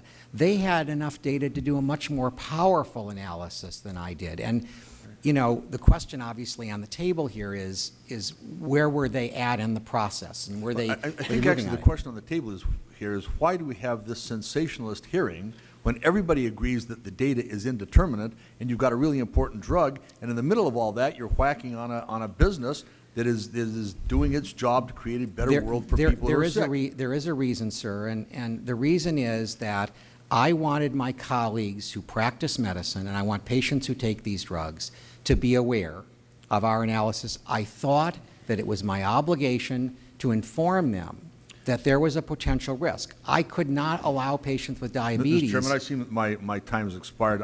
If I can just make a comment. Well, gentleman's time has expired, and we haven't really allowed other members to extend their time, so I think I wouldn't dream of doing that. I yield back, Mr. Chairman. Thank you, Mr. Cannon. Mr. Cummings. Thank you very much, Mr. Chairman. You know, I have a line of questioning, but I've got to say that after being here for 11 years, I hate it when witnesses are attacked. It bothers me, particularly when they're trying to do the best they can, in the words of Thurgood Marshall, with what they have. And I believe that you all are honorable men simply trying to be the best that you can be. And so I'm going to ask one or two questions to clear this up. And I hate that we have to make, that these accusations are made that people are putting politics over the health of the American people. That bothers me. So let me ask you this way. Dr. Buse and Dr. Sethi, you've heard this line of questioning. You've heard what Dr. Neeson has said. Do you all have any issue with the professionalism that he has, the way he has gone about doing what he has done to get this information published? Dr. Buse first. I have no issue with it at all, and I think he did a nice job of organizing the data and setting out that it was imperfect but important for people to be aware of. Dr. Sethi. I agree. I think he did a terrific job in a difficult situation, and there were opportunities to prevent this. GSK could have published their meta-analysis. The FDA has had this information for months. It was released in Europe in October. I don't know why it takes so long for the FDA to release information. You know, detailed analysis is important, but at some point it looks like a lack of transparency and a lack of communication. And it would have been perfectly reasonable in August to say we have two studies from GSK. They, you know, they suggest this risk. It's not clear. They contradict each other. It's important for people to know this information. What Steve is dealing with is a safety issue, and it's prudent to warn patients about risks. We have to first do no harm. The thing that, the reason why I did that is because you guys got to go home. You got to go back to where you came from. And I don't want on national television for folk to believe that somebody is doing something that is improper if they're not doing that. let me ask you this. Let me say this. In my district in Baltimore, we have a high degree of diabetes and heart disease. I represent Johns Hopkins, but today, I guarantee you, people will die today from diabetes, and now I've learned something interesting, that they will die from diabetes, but probably the heart disease will kill them. And so today, would you recommend, Dr. Neeson, based upon what you see right now, would you, if your physicians came to you and said, should we be prescribing this drug? What would you say? I mean, just what would you say? If they said, look, Doc, we just saw you on C-SPAN and, you know, we're kind of concerned about this. I deliberately did not answer that question in the manuscript or subsequently, and let me tell you why. With science, you have to allow individual physicians to make their own minds up about how to interpret the data. My job was to get the data into the public domain in the best journal possible, carefully reviewed and thoughtfully articulated. And what I've said is individual physicians should look at the results, discuss it with their patients, and make their own minds up about what the right thing to do is. We knew that wasn't the definitive end. You know, we knew there was more questions to be asked, and rather than come to conclusions, we said, here it is, you decide. What kind of tests would you recommend that would bring you to a conclusion where you would say yes or no? Yeah. What would need to be done is an adequately sized long-term trial, probably in fairly patients, comparing Avandia to other therapies. That would, now unfortunately, because such a trial doesn't exist, it would not be completed for probably about another 7 years. So it's a long, long way off. The problem was, as Dr. Sadie said, the time to have launched such a study would have been 1999 or 2000. So we're in a very tough quandary here in that we don't have the data to definitively answer the question. We just have the meta-analysis, which is all we're ever going to have, because it looks like RECORD isn't going to give the answer either. Thank you, Mr. Cummings. Mr. Eisen. Thank you, Mr. Chairman.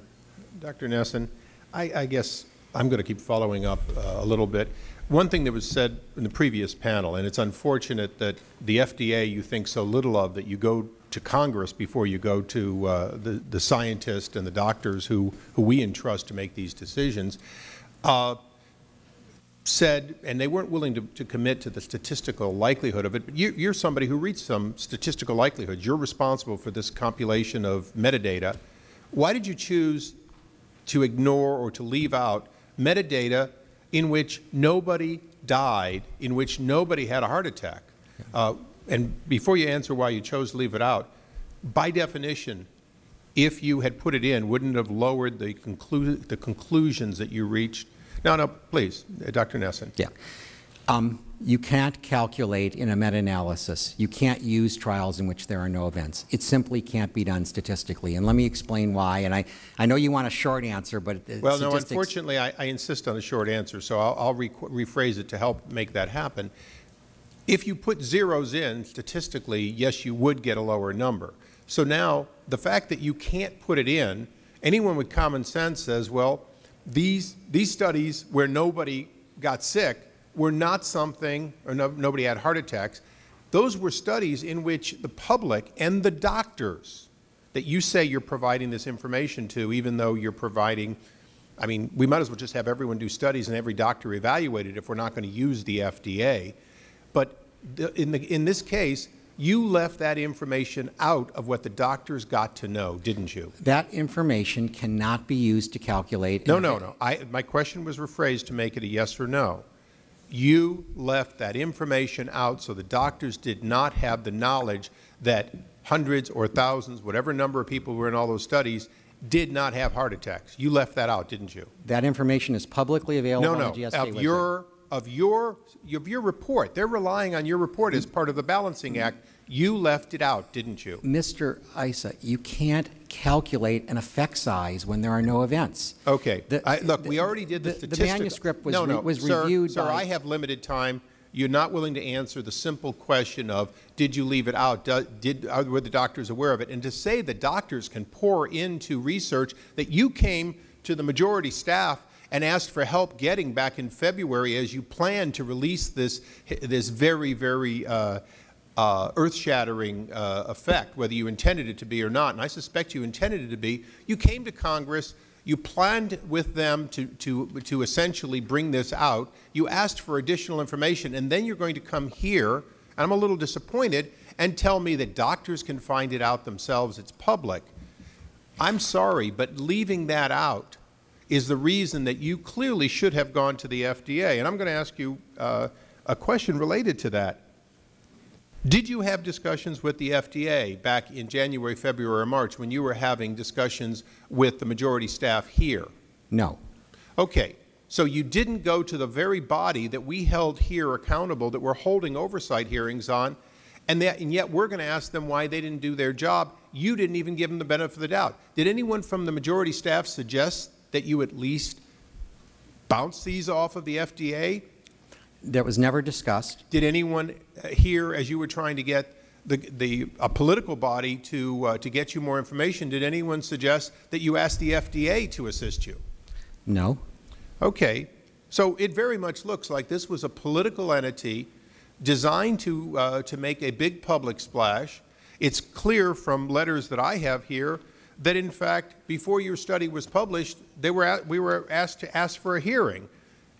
So, in fact, didn't you reach a conclusion back in February that this was, in your opinion, a potentially dangerous drug, and decide that you wanted to shed light on it using this body and a public hearing and your article? Didn't you decide that all the way back, at least in February? I did not come to that conclusion until I'd finished the meta-analysis. Okay, so what were you doing in February when you were saying you were concerned and asking for this information from a political body rather than, in fact, from the fundamental group that we hold accountable, the FDA? I had incomplete information. I didn't have access to all 42 clinical trials. I knew that I needed. And you hadn't asked the FDA for it. You asked. Well, the FDA is not allowed to give the data out. How about the GSK? Did you ask them? I did. Okay. And did they give you the information? No. Well, we were unable to reach agreement on getting the information. When committee staff went with you with the primary drug reviews were raised, did they suggest that they could, in fact, get that information? And did you ask them to try to get it through other channels? And did you wait for that before publishing? I'm sorry, I didn't hear your question. I didn't understand your question. When you met with committee staff, when committee staff met with the FDA, reviewers were raised the same concern. You said the FDA included studies with their metadata analysis that you did not. Can you understand why they included the studies and you didn't? My understanding is from what they have not, in fact, announced what studies they've included, so I have no way of knowing how they did their analysis. Remember, their analysis has not been published or presented, so we have no way of comparing the two analyses.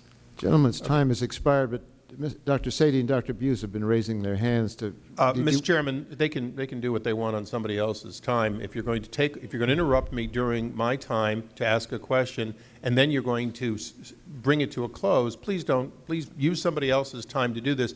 I wish we had more time, because this very much does, Mr. Chairman, as I said in my opening remarks, this does look like, in fact, this was a political concoction to anecdotally go after a company rather than to do legitimate oversight on the FDA. Well, I object to it. The gentleman is being demagogic. This is not anything that is political. Dr. Nissen's paper was peer-reviewed and published in a very respectable journal. It is that article that has raised a lot of concern. It's certainly appropriate for this committee to raise these issues and bring in the various parties to talk about the issue. Mr. Chairman, I'm afraid that you ought to politicize this issue. Now, you asked a lot of questions, and two of the witnesses wanted to respond to your questions. Do you object to having them respond? I asked and did not get answers from one individual who continually wanted to evade giving me the proper yes or no's that I deserved when I rephrased the question. So quite frankly, that's no, not my fault. You did what you could, and he answered to the best that's right, that he was Mr. willing Chairman, to. and in regular order, I would appreciate that we can have a second round, and certainly those can be asked and answered on either one of our times. And I would look forward to a second round if you think it's appropriate, Mr. Chairman. Do you object to these two gentlemen responding? Mr. Chairman, I'd ask for regular order. Well, let's go on to, I think, Mr. Shays' time. Maybe he wants to be recognized. And, no, I would be happy to let Mr. Issa pursue his questions. Okay, Mr. Issa. But beforehand, I just want to, having come late to this, Dr. Nissen, and I will allow the two other gentlemen to respond to the questions that were asked, because I'd like to know the answers. What I'm unclear about in just one area is, did you come to this committee because you wanted this committee to use its resources to get data for you? That's correct.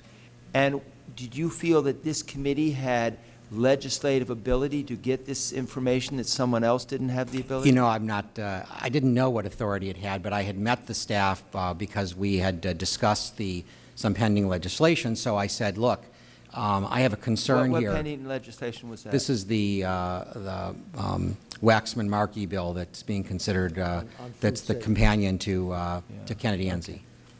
See, my problem is that sometimes I felt Congress has been used to go after companies, and that the trial lawyers and everybody else uses the mechanism of Congress to then build a case and to be able to get information from the company that you wouldn't have a right to unless you misused Congress to do it. And that's where I start to become very defensive about the process. And I believe that once people come before our committee, my colleague on the other side of the aisle says he objects to how witnesses are treated. I think it's just important. Once you walk into this territory, you've got to be willing to have the scrutiny and to be able to respond to the questions. But I'd like the two other gentlemen Will the gentleman yield to me? Yeah, absolutely. Well, I don't know if you were here at the time, but Dr. Nissen came to Senator Grassley's staff, our staff, Mr. Dingell's staff, others that I might not be aware of, asked for help getting data, and he did not get the help for getting the data. He asked the company to give him the data. He did not eventually get that information. So that was the extent of our involvement. Right. Thank you. I don't know if there's anything improper about it, but but just I'd like the two gentlemen to give a response, then I would be happy to yield to them. Just very briefly in response to Congressman Issa's questions from Dr. Nissen, I've had the opportunity to speak with two statisticians in part of various duties I have regarding the analysis that Dr. Nissen did, and by the technique, he had to leave out those studies, and he disclosed in the paper that I left out those studies because I have to be able to do this meta-analysis. And GlaxoSmithKline and the FDA have done their own analysis, best that they could do, and basically all the analyses come out with the same response, same result. So from my perspective, you know, we don't have a big discussion about what kind of analysis is done and whether it was done properly. Everybody gets the same result. Is your answer the same, sir? It is, but I think I can perhaps I'm a biostatistically inclined epidemiologist, and if you think about it, if a study has no heart attacks, it can add no information to a meta-analysis about heart attacks. This is not an effort to create incidence rates. It's rate ratios, and they are not affected by leaving out trials that have no information. To the non-scientific mind, if you do a study and there's not an outcome that's negative, it strikes me from a non-scientific mind that that's certainly important data. The studies compare heart attack rates in one group to another, and if you have two groups and there are no heart attacks, you have no information about heart attack risk. This is a standard approach. Other than they're not getting heart attacks. With all due respect, let me yield to Mr. Issa. But it's not an incidence rate that you're looking at. I understand there's something I don't get because I'm not a scientist, and I don't mean that in a way. You're just not going to be able to connect with me. Exactly. Logically, if people don't have heart attacks, that's data. Earlier we heard that there was a study left out that had one heart attack, but they didn't die. So I guess if you don't die, you don't count either. I think that was in the analysis of cardiovascular deaths. Okay. Well, the FDA, in its reviews with our staff when we were preparing for this, said that by leaving out that data, you did bias the risk assessment. That clearly, if you take 1,000 people who all took the drug and you say 43% more likely to have a heart attack, that 43% is a relative number, and it can be expressed in a number of ways. So having said that, my concern here today is not whether or not this drug is more dangerous, because I think the science is still to be worked on that, and I look forward to it being done. My concern here today, and the chairman's calling it demagoguing, but it's part of the minority's job, is to second guess what's being simply handed to us. And what's being handed to us is you met with the various Democrat leadership, you prepared for your paper in harmony with them, and doctor, you obviously did not intend to get peer review quietly. You intended to get it loudly, and you're getting it here today. I yield back. You didn't get peer review, Dr. Nissen, from members of Congress, did you? No, they didn't see the manuscript. Okay. Well, that completes the questioning from members. I want to thank the three of you for your presentation here. I know, Dr. Buse, that you were reluctant to participate in the hearing, so I especially appreciate your participation. Ironically enough, if the FDA and the drug manufacturer, GlaxoSmithKline, had listened to you 7 years ago, we would have had a more definitive answer on a very important question that affects millions of Americans. We don't have the answer to it, although some members of Congress have answers as to how the scientific evaluation ought to be done statistically, but most of us can't reach these conclusions. The conclusion I reach is that, that we wasted a lot of time, and as a result of the information, the meta-analysis, we have an ongoing question that people have to grapple with, which is unfortunately not resolved. I thank you very much, and appreciate your being here. Thank you. Have the last introduction. Do we have that? Our last witnesses. Our last witness is Monsef Slawi, doctor. Dr. Slawi is the chairman of research and development of GlaxoSmithKline. Dr. Slawi has a PhD in molecular biology and immunology in Belgium, completed the postdoctoral studies at Harvard Medical School and Tufts University School of Medicine. In his current position at GlaxoSmithKline, he has served on the research and development executive team and spearheaded recent changes to enhance drug discovery and accelerate product development. Dr. Slawi, we're pleased to welcome you to our hearing today. It's, as you might have been aware from earlier witnesses, it's the practice of this committee to ask you to rise to take an oath. If you would, do you promise that your testimony will be the truth and nothing but the truth? Thank you. The record will indicate you answered it affirmatively. We're pleased to have you, and I want to recognize you for your oral presentation. Your full statement will be in the record in full. We'd like to ask you, if you would, to try to limit your presentation to 5 minutes. There's a button on the base. Mr. Chairman and members of the committee, thank you for having me here today. My name is Monsef Slawi, and I'm the chairman of research and development at GlaxoSmithKline, or GSK. I'm here to share with you GSK's extensive and ongoing efforts to research both the safety and the benefits of Avandia, an important medicine that helps patients fight the devastating effects of type 2 diabetes. GSK has initiated the most comprehensive research program for any oral antidiabetic medicines available to date, with experience in over 52,000 patients studied in clinical trials. By doing so, GSK has already undertaken what Congress has suggested all pharmaceutical companies should do, that is, rigorous scientific studies of a medicine's safety and benefit after it is approved by the FDA. The data we have collected from those studies not only confirmed Avandia's efficacy in controlling blood glucose levels in diabetes patients, but those data also showed that Avandia controls blood sugar for longer periods than other currently available oral antidiabetes medicine, Avandia has shown 30% and 60% superior efficacy to metformin and to sulfonylureas, the two most commonly used oral antidiabetes medicines. As concerns the very important point of safety, the totality of the data we have generated over the last 8 years establishes that when compared to other widely used oral antidiabetes medicines, Avandia is not associated with an increased risk of death, including death from a cardiovascular event.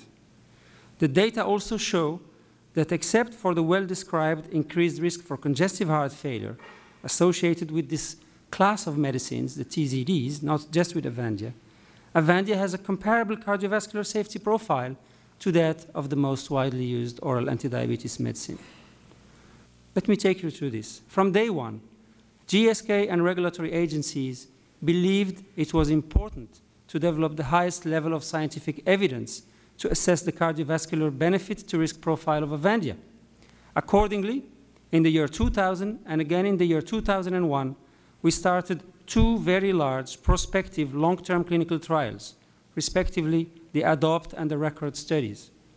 Both trials allow us to compare over a period of 3 to 4 years the safety of Avandia to that of the two most widely used oral antidiabetes medicine, each in more than 4,000 diabetes patients. Specifically, the primary goal of the RECORD study was to compare the risk of cardiovascular death and cardiovascular hospitalization in these patients, including heart attack, stroke, congestive heart failure in patients using Avandia or patients using other medicines. Importantly, given the length of these prospective clinical studies, we did not just stay there and relied on ADOPT and RECORD studies to come out. We proactively used other available scientific methodologies, albeit less robust than the prospective clinical trials. We just heard the discussions around meta-analysis, to assess Avandia's cardiovascular safety profile. We ran our own meta-analysis in 2005 already, and also in 2006, which we knew would be useful for generating hypotheses, yes, but not for providing definitive answers. We also ran a very large real-world epidemiological study in over 33,000 diabetes patients. And that study showed that there was no increased risk for Avandia. While the meta-analysis conducted in 2005 and 2006 did suggest a potential increase in cardiovascular patients using Avandia, all other more robust scientific evidence that we have, and that's coming from 4 independent, high-level scientific experimentation. 3 large trials, the ADOPT trial, the DREAM trial, the RECORD trial, and the large epidemiological study that I just spoke about. All those studies have shown that the hypothesis was not accurate, that there is an increase of cardiovascular risk associated with the use of Avandia when we compare it to the 2 most widely used oral diabetes medicines. Throughout this time, we also communicated diligently with the FDA. The data that we received from the meta-analysis, we transparently published the DREAM study and the ADOPT study in reputable journals, and we posted all our clinical trial results as well as our meta-analysis on GSK's clinical trial registry, actually in October of 2006, well before the publication in the New England Journal of Medicine. We also diligently communicated to physicians and patients Avandia's scientifically established safety risks. In summary, at every step, GSK examined the questions generated by our meta-analysis and by that of others, and we determined that more robust scientific data consistently conflicted with the signals raised. The complete body of evidence available to date clearly supports our conviction that the cardiovascular safety of Avandia is comparable to that of the 2 most widely used oral antidiabetes medicines.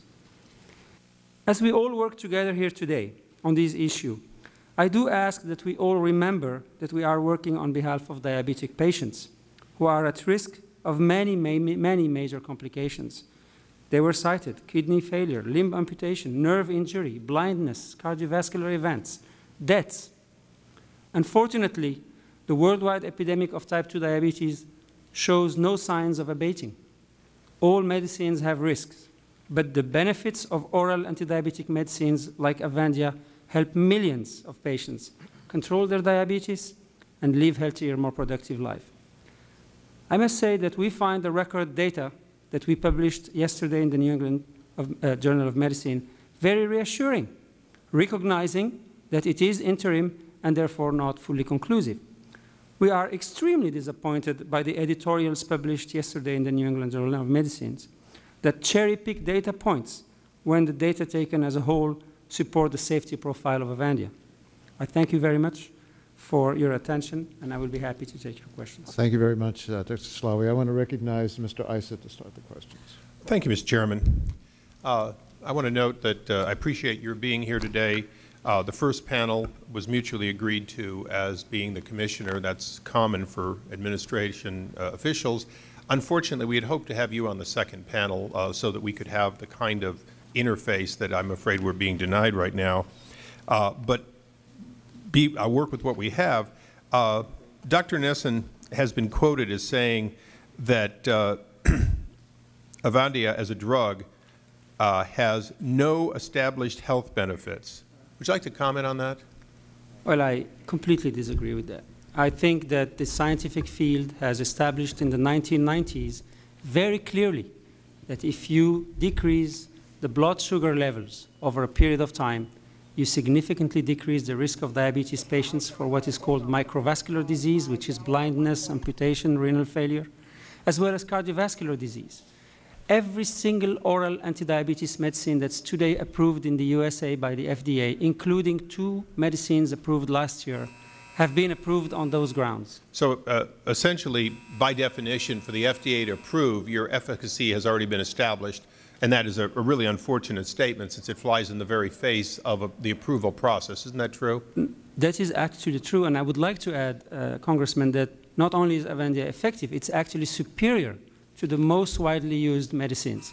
It's, as I said, 30% and 60% superior.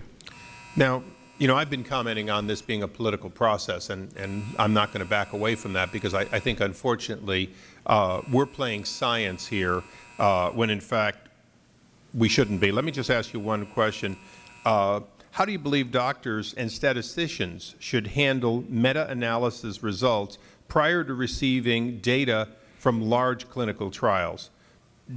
And we don't want to alarm the public unnecessarily or needlessly, but we also don't want to sit and let patients not have facts as soon as we have them.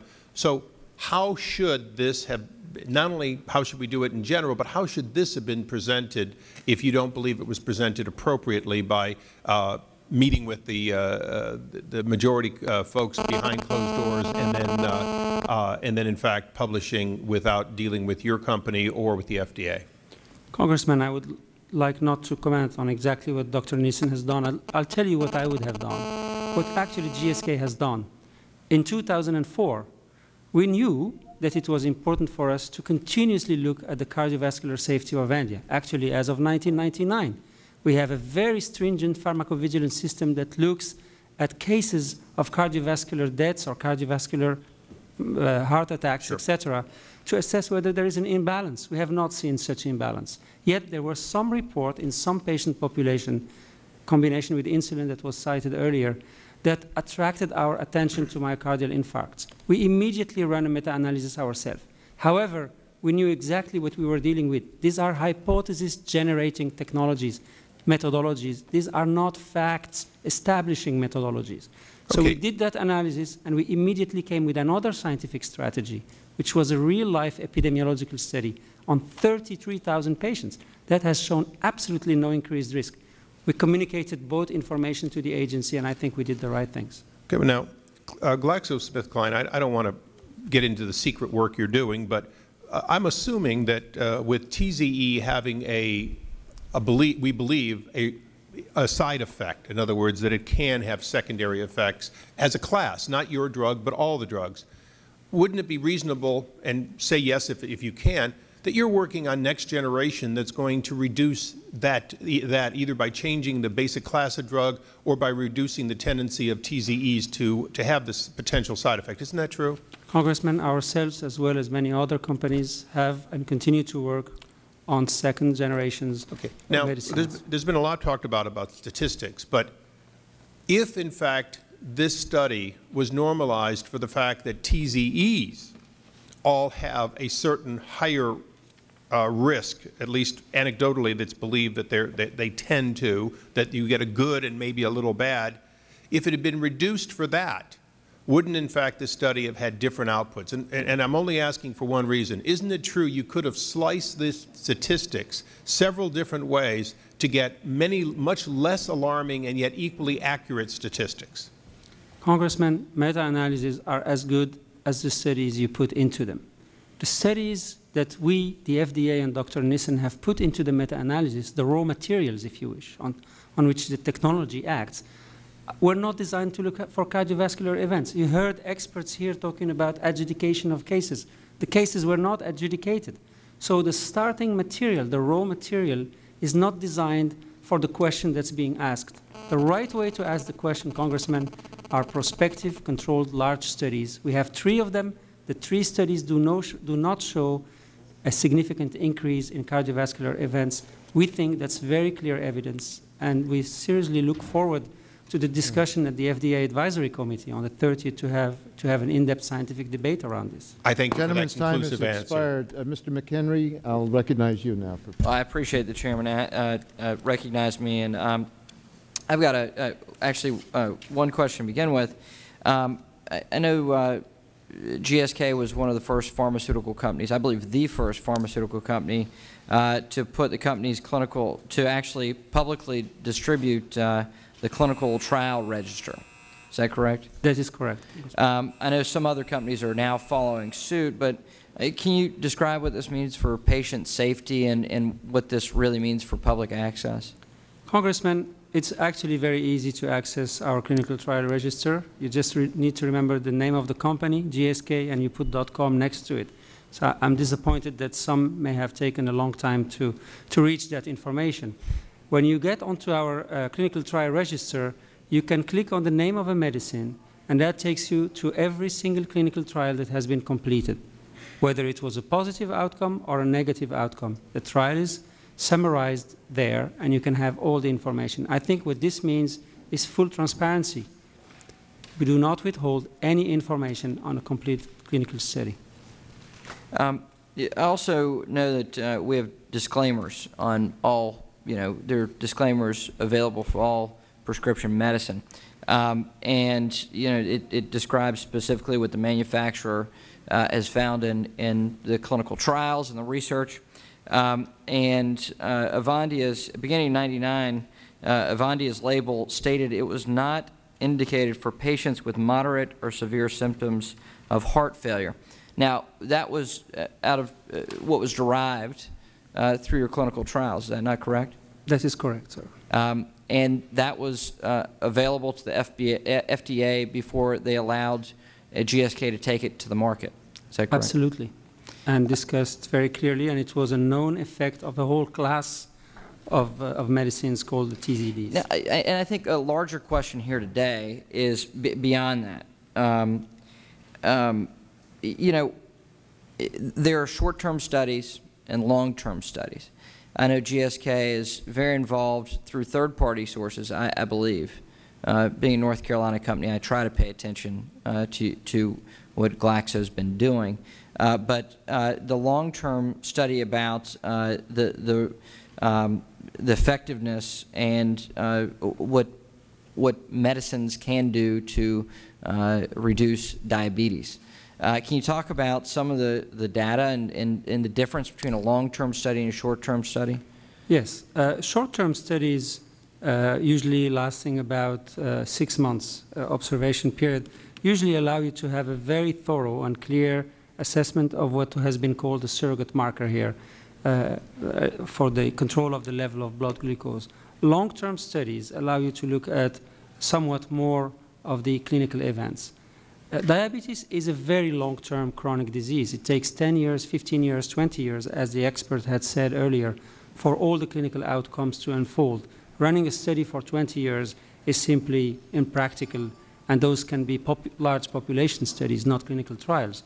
So we elected to run trials over a period of 3 or 4 years. And for instance, one trial was when you take a diabetes medicine, in fact, you're condemned to fail on your medicine because your diabetes evolves and all of a sudden your medicine doesn't work anymore. So we ran a trial where we asked, does Avandia allow diabetes patients to succeed controlling their glucose levels for a longer period of time than other medicines? And that's where Avandia was shown to be 30% or 60% better than the other medicine.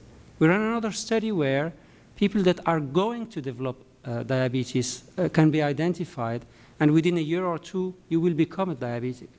When tested in those settings, Avandia was shown to prevent 60% the development of diabetes in such called pre-diabetes patients. So Avandia has significant public health impact and clinical advantages above and beyond the advantages of the other available oral anti-diabetes medicines. Additionally, talk about clinical trials, because that's something that GSK, I mean, you outsource to a third party for verification of your research, do you not? Yes. Actually, when we run a large clinical study, we have what we call a steering committee of investigators who are totally independent from GSK, could be Dr. Nissen or Dr. Buse, who control the clinical study, control the communication around the clinical trial, and we also have what we call an independent drug safety monitoring board. This is a group of experts, again, physician scientists, who look at the safety of the patients in the clinical study. And if they see an imbalance in any event, they actually have the authority to stop the study. Every one of our studies has a DSMB. None of the DSMBs, who have all been informed of all the data we are discussing, have decided or elected to stop or in any way, shape, or form impact the course of the studies. Thank you for the testimony. Gentleman's time has expired. I want to ask you a few questions, if I might. Dr. Slawi, we're not here to make the scientific determination of whether Avandia makes patients healthier or whether it harms them. That's the job of the FDA. Hopefully, the new data that you've generated will go to the FDA's advisory committee that's going to be convened to address this issue and help them. But what I'm interested in is why it took 8 years after Avandia was approved for market that doctors and their patients still don't have a clear answer. Now, a major reason we don't have the data has been that there's no large, adequately designed post-marketing study of whether Avandia increases or reduces the risk of heart attack in patients with diabetes. The study ADOPT, was a post-marketing study that your company conducted, and it was not designed to answer these questions.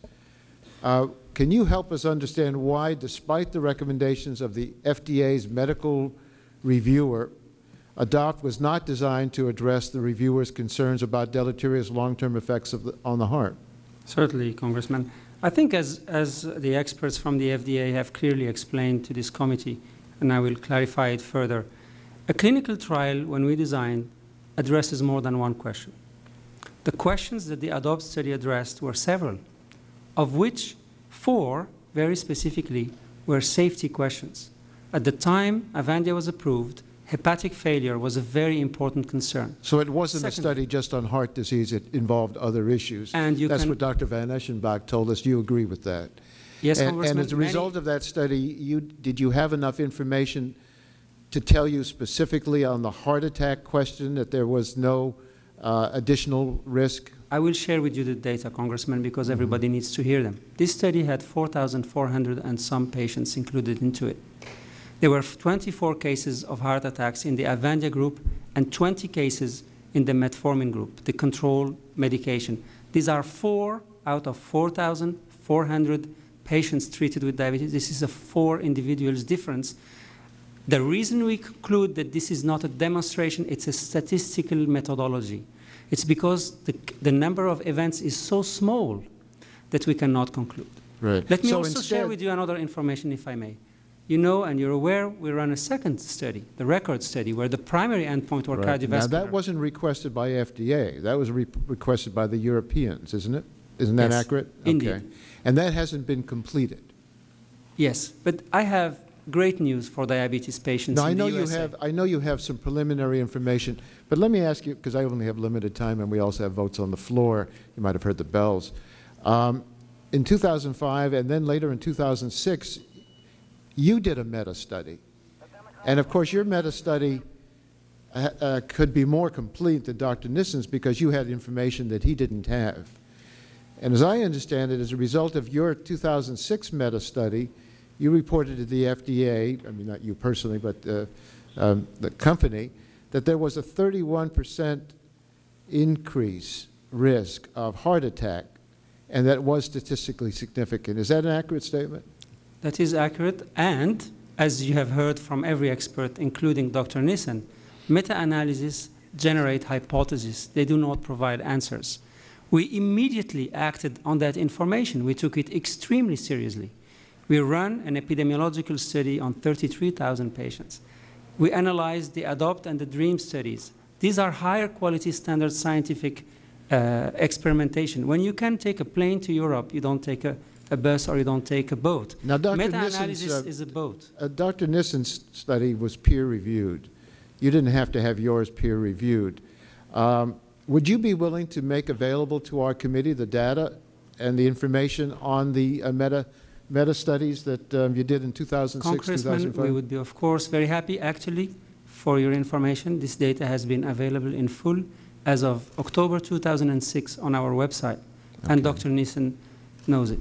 Okay, that's very good. He had asked you for some information that would have made his analysis more complete. Did you ever give him that information? No, sir, but I believe that this committee has a full report on our communication with Dr. Nissen. The information on your website is not patient-level data. Will you make that available to us? We will provide this to this committee if you request. I appreciate it. I thank you very much for being here. I think your presentation was important for us to hear. We didn't have anybody request you to be on the second panel as opposed to the third panel. Our staff asked you, or your representatives, whether you minded being on the third panel or you wanted to be in the second panel. So I just point that out because it's hard to keep up with these grievances that suddenly come up in what I find hard to believe is a partisan oversight investigation. But we're trying to get the truth as all members want us to get. My time is up and I'm going to have to leave, but I do want to point out that I think it was pretty shocking the way Dr. Buse was treated when he came in with his complaints. Did SKG ever apologize to Dr. Buse? Dr. Buse had, as he stated, made actually a mistake in a very balanced and good presentation that he gave in 1999. GSK, I think, appropriately requested that the mistake be corrected. There was a lot of passion, as Dr. Buse expressed at the time, on his side and on the side of the scientists that were involved in this But he discussion. described intimidations. He was going to have to personally pay the $4 billion in drop in stock prices, that his university was going to be complained, the department was going to get complaints from the company. It sounded like real intimidation. You heard what he had to say, didn't you? I know the person that Dr. Buse was referring to. That person was my boss for the last 4 years. I succeeded him in this role. Who was Dr. Buse? Dr. Tachi Yamada, yes. who is a world-renowned scientist and currently dedicating his life to the Bill and Melinda Gates Foundation to help children and patients in the developing world. He's passionate about his work. He dedicated his life to developing drugs. And as scientists, they had quite a hefty debate, and I probably would not have done it the same way. We regret that Dr. Buse felt pressured. Absolutely. Thank you. Well, I appreciate your being here. Your testimony concludes our hearing, so we stand adjourned. Thank you. Thank you very much.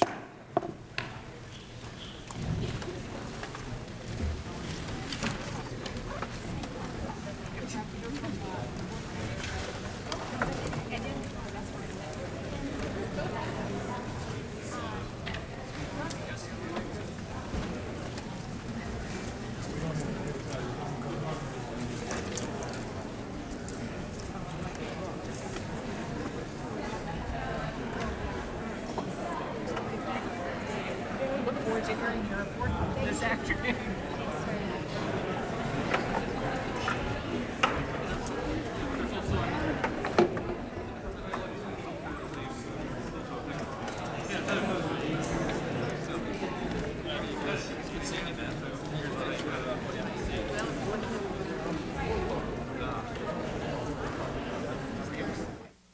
On today's Washington Journal, Senator Mel Martinez of Florida joins us to talk about the immigration bill, which the Senate could finish this week.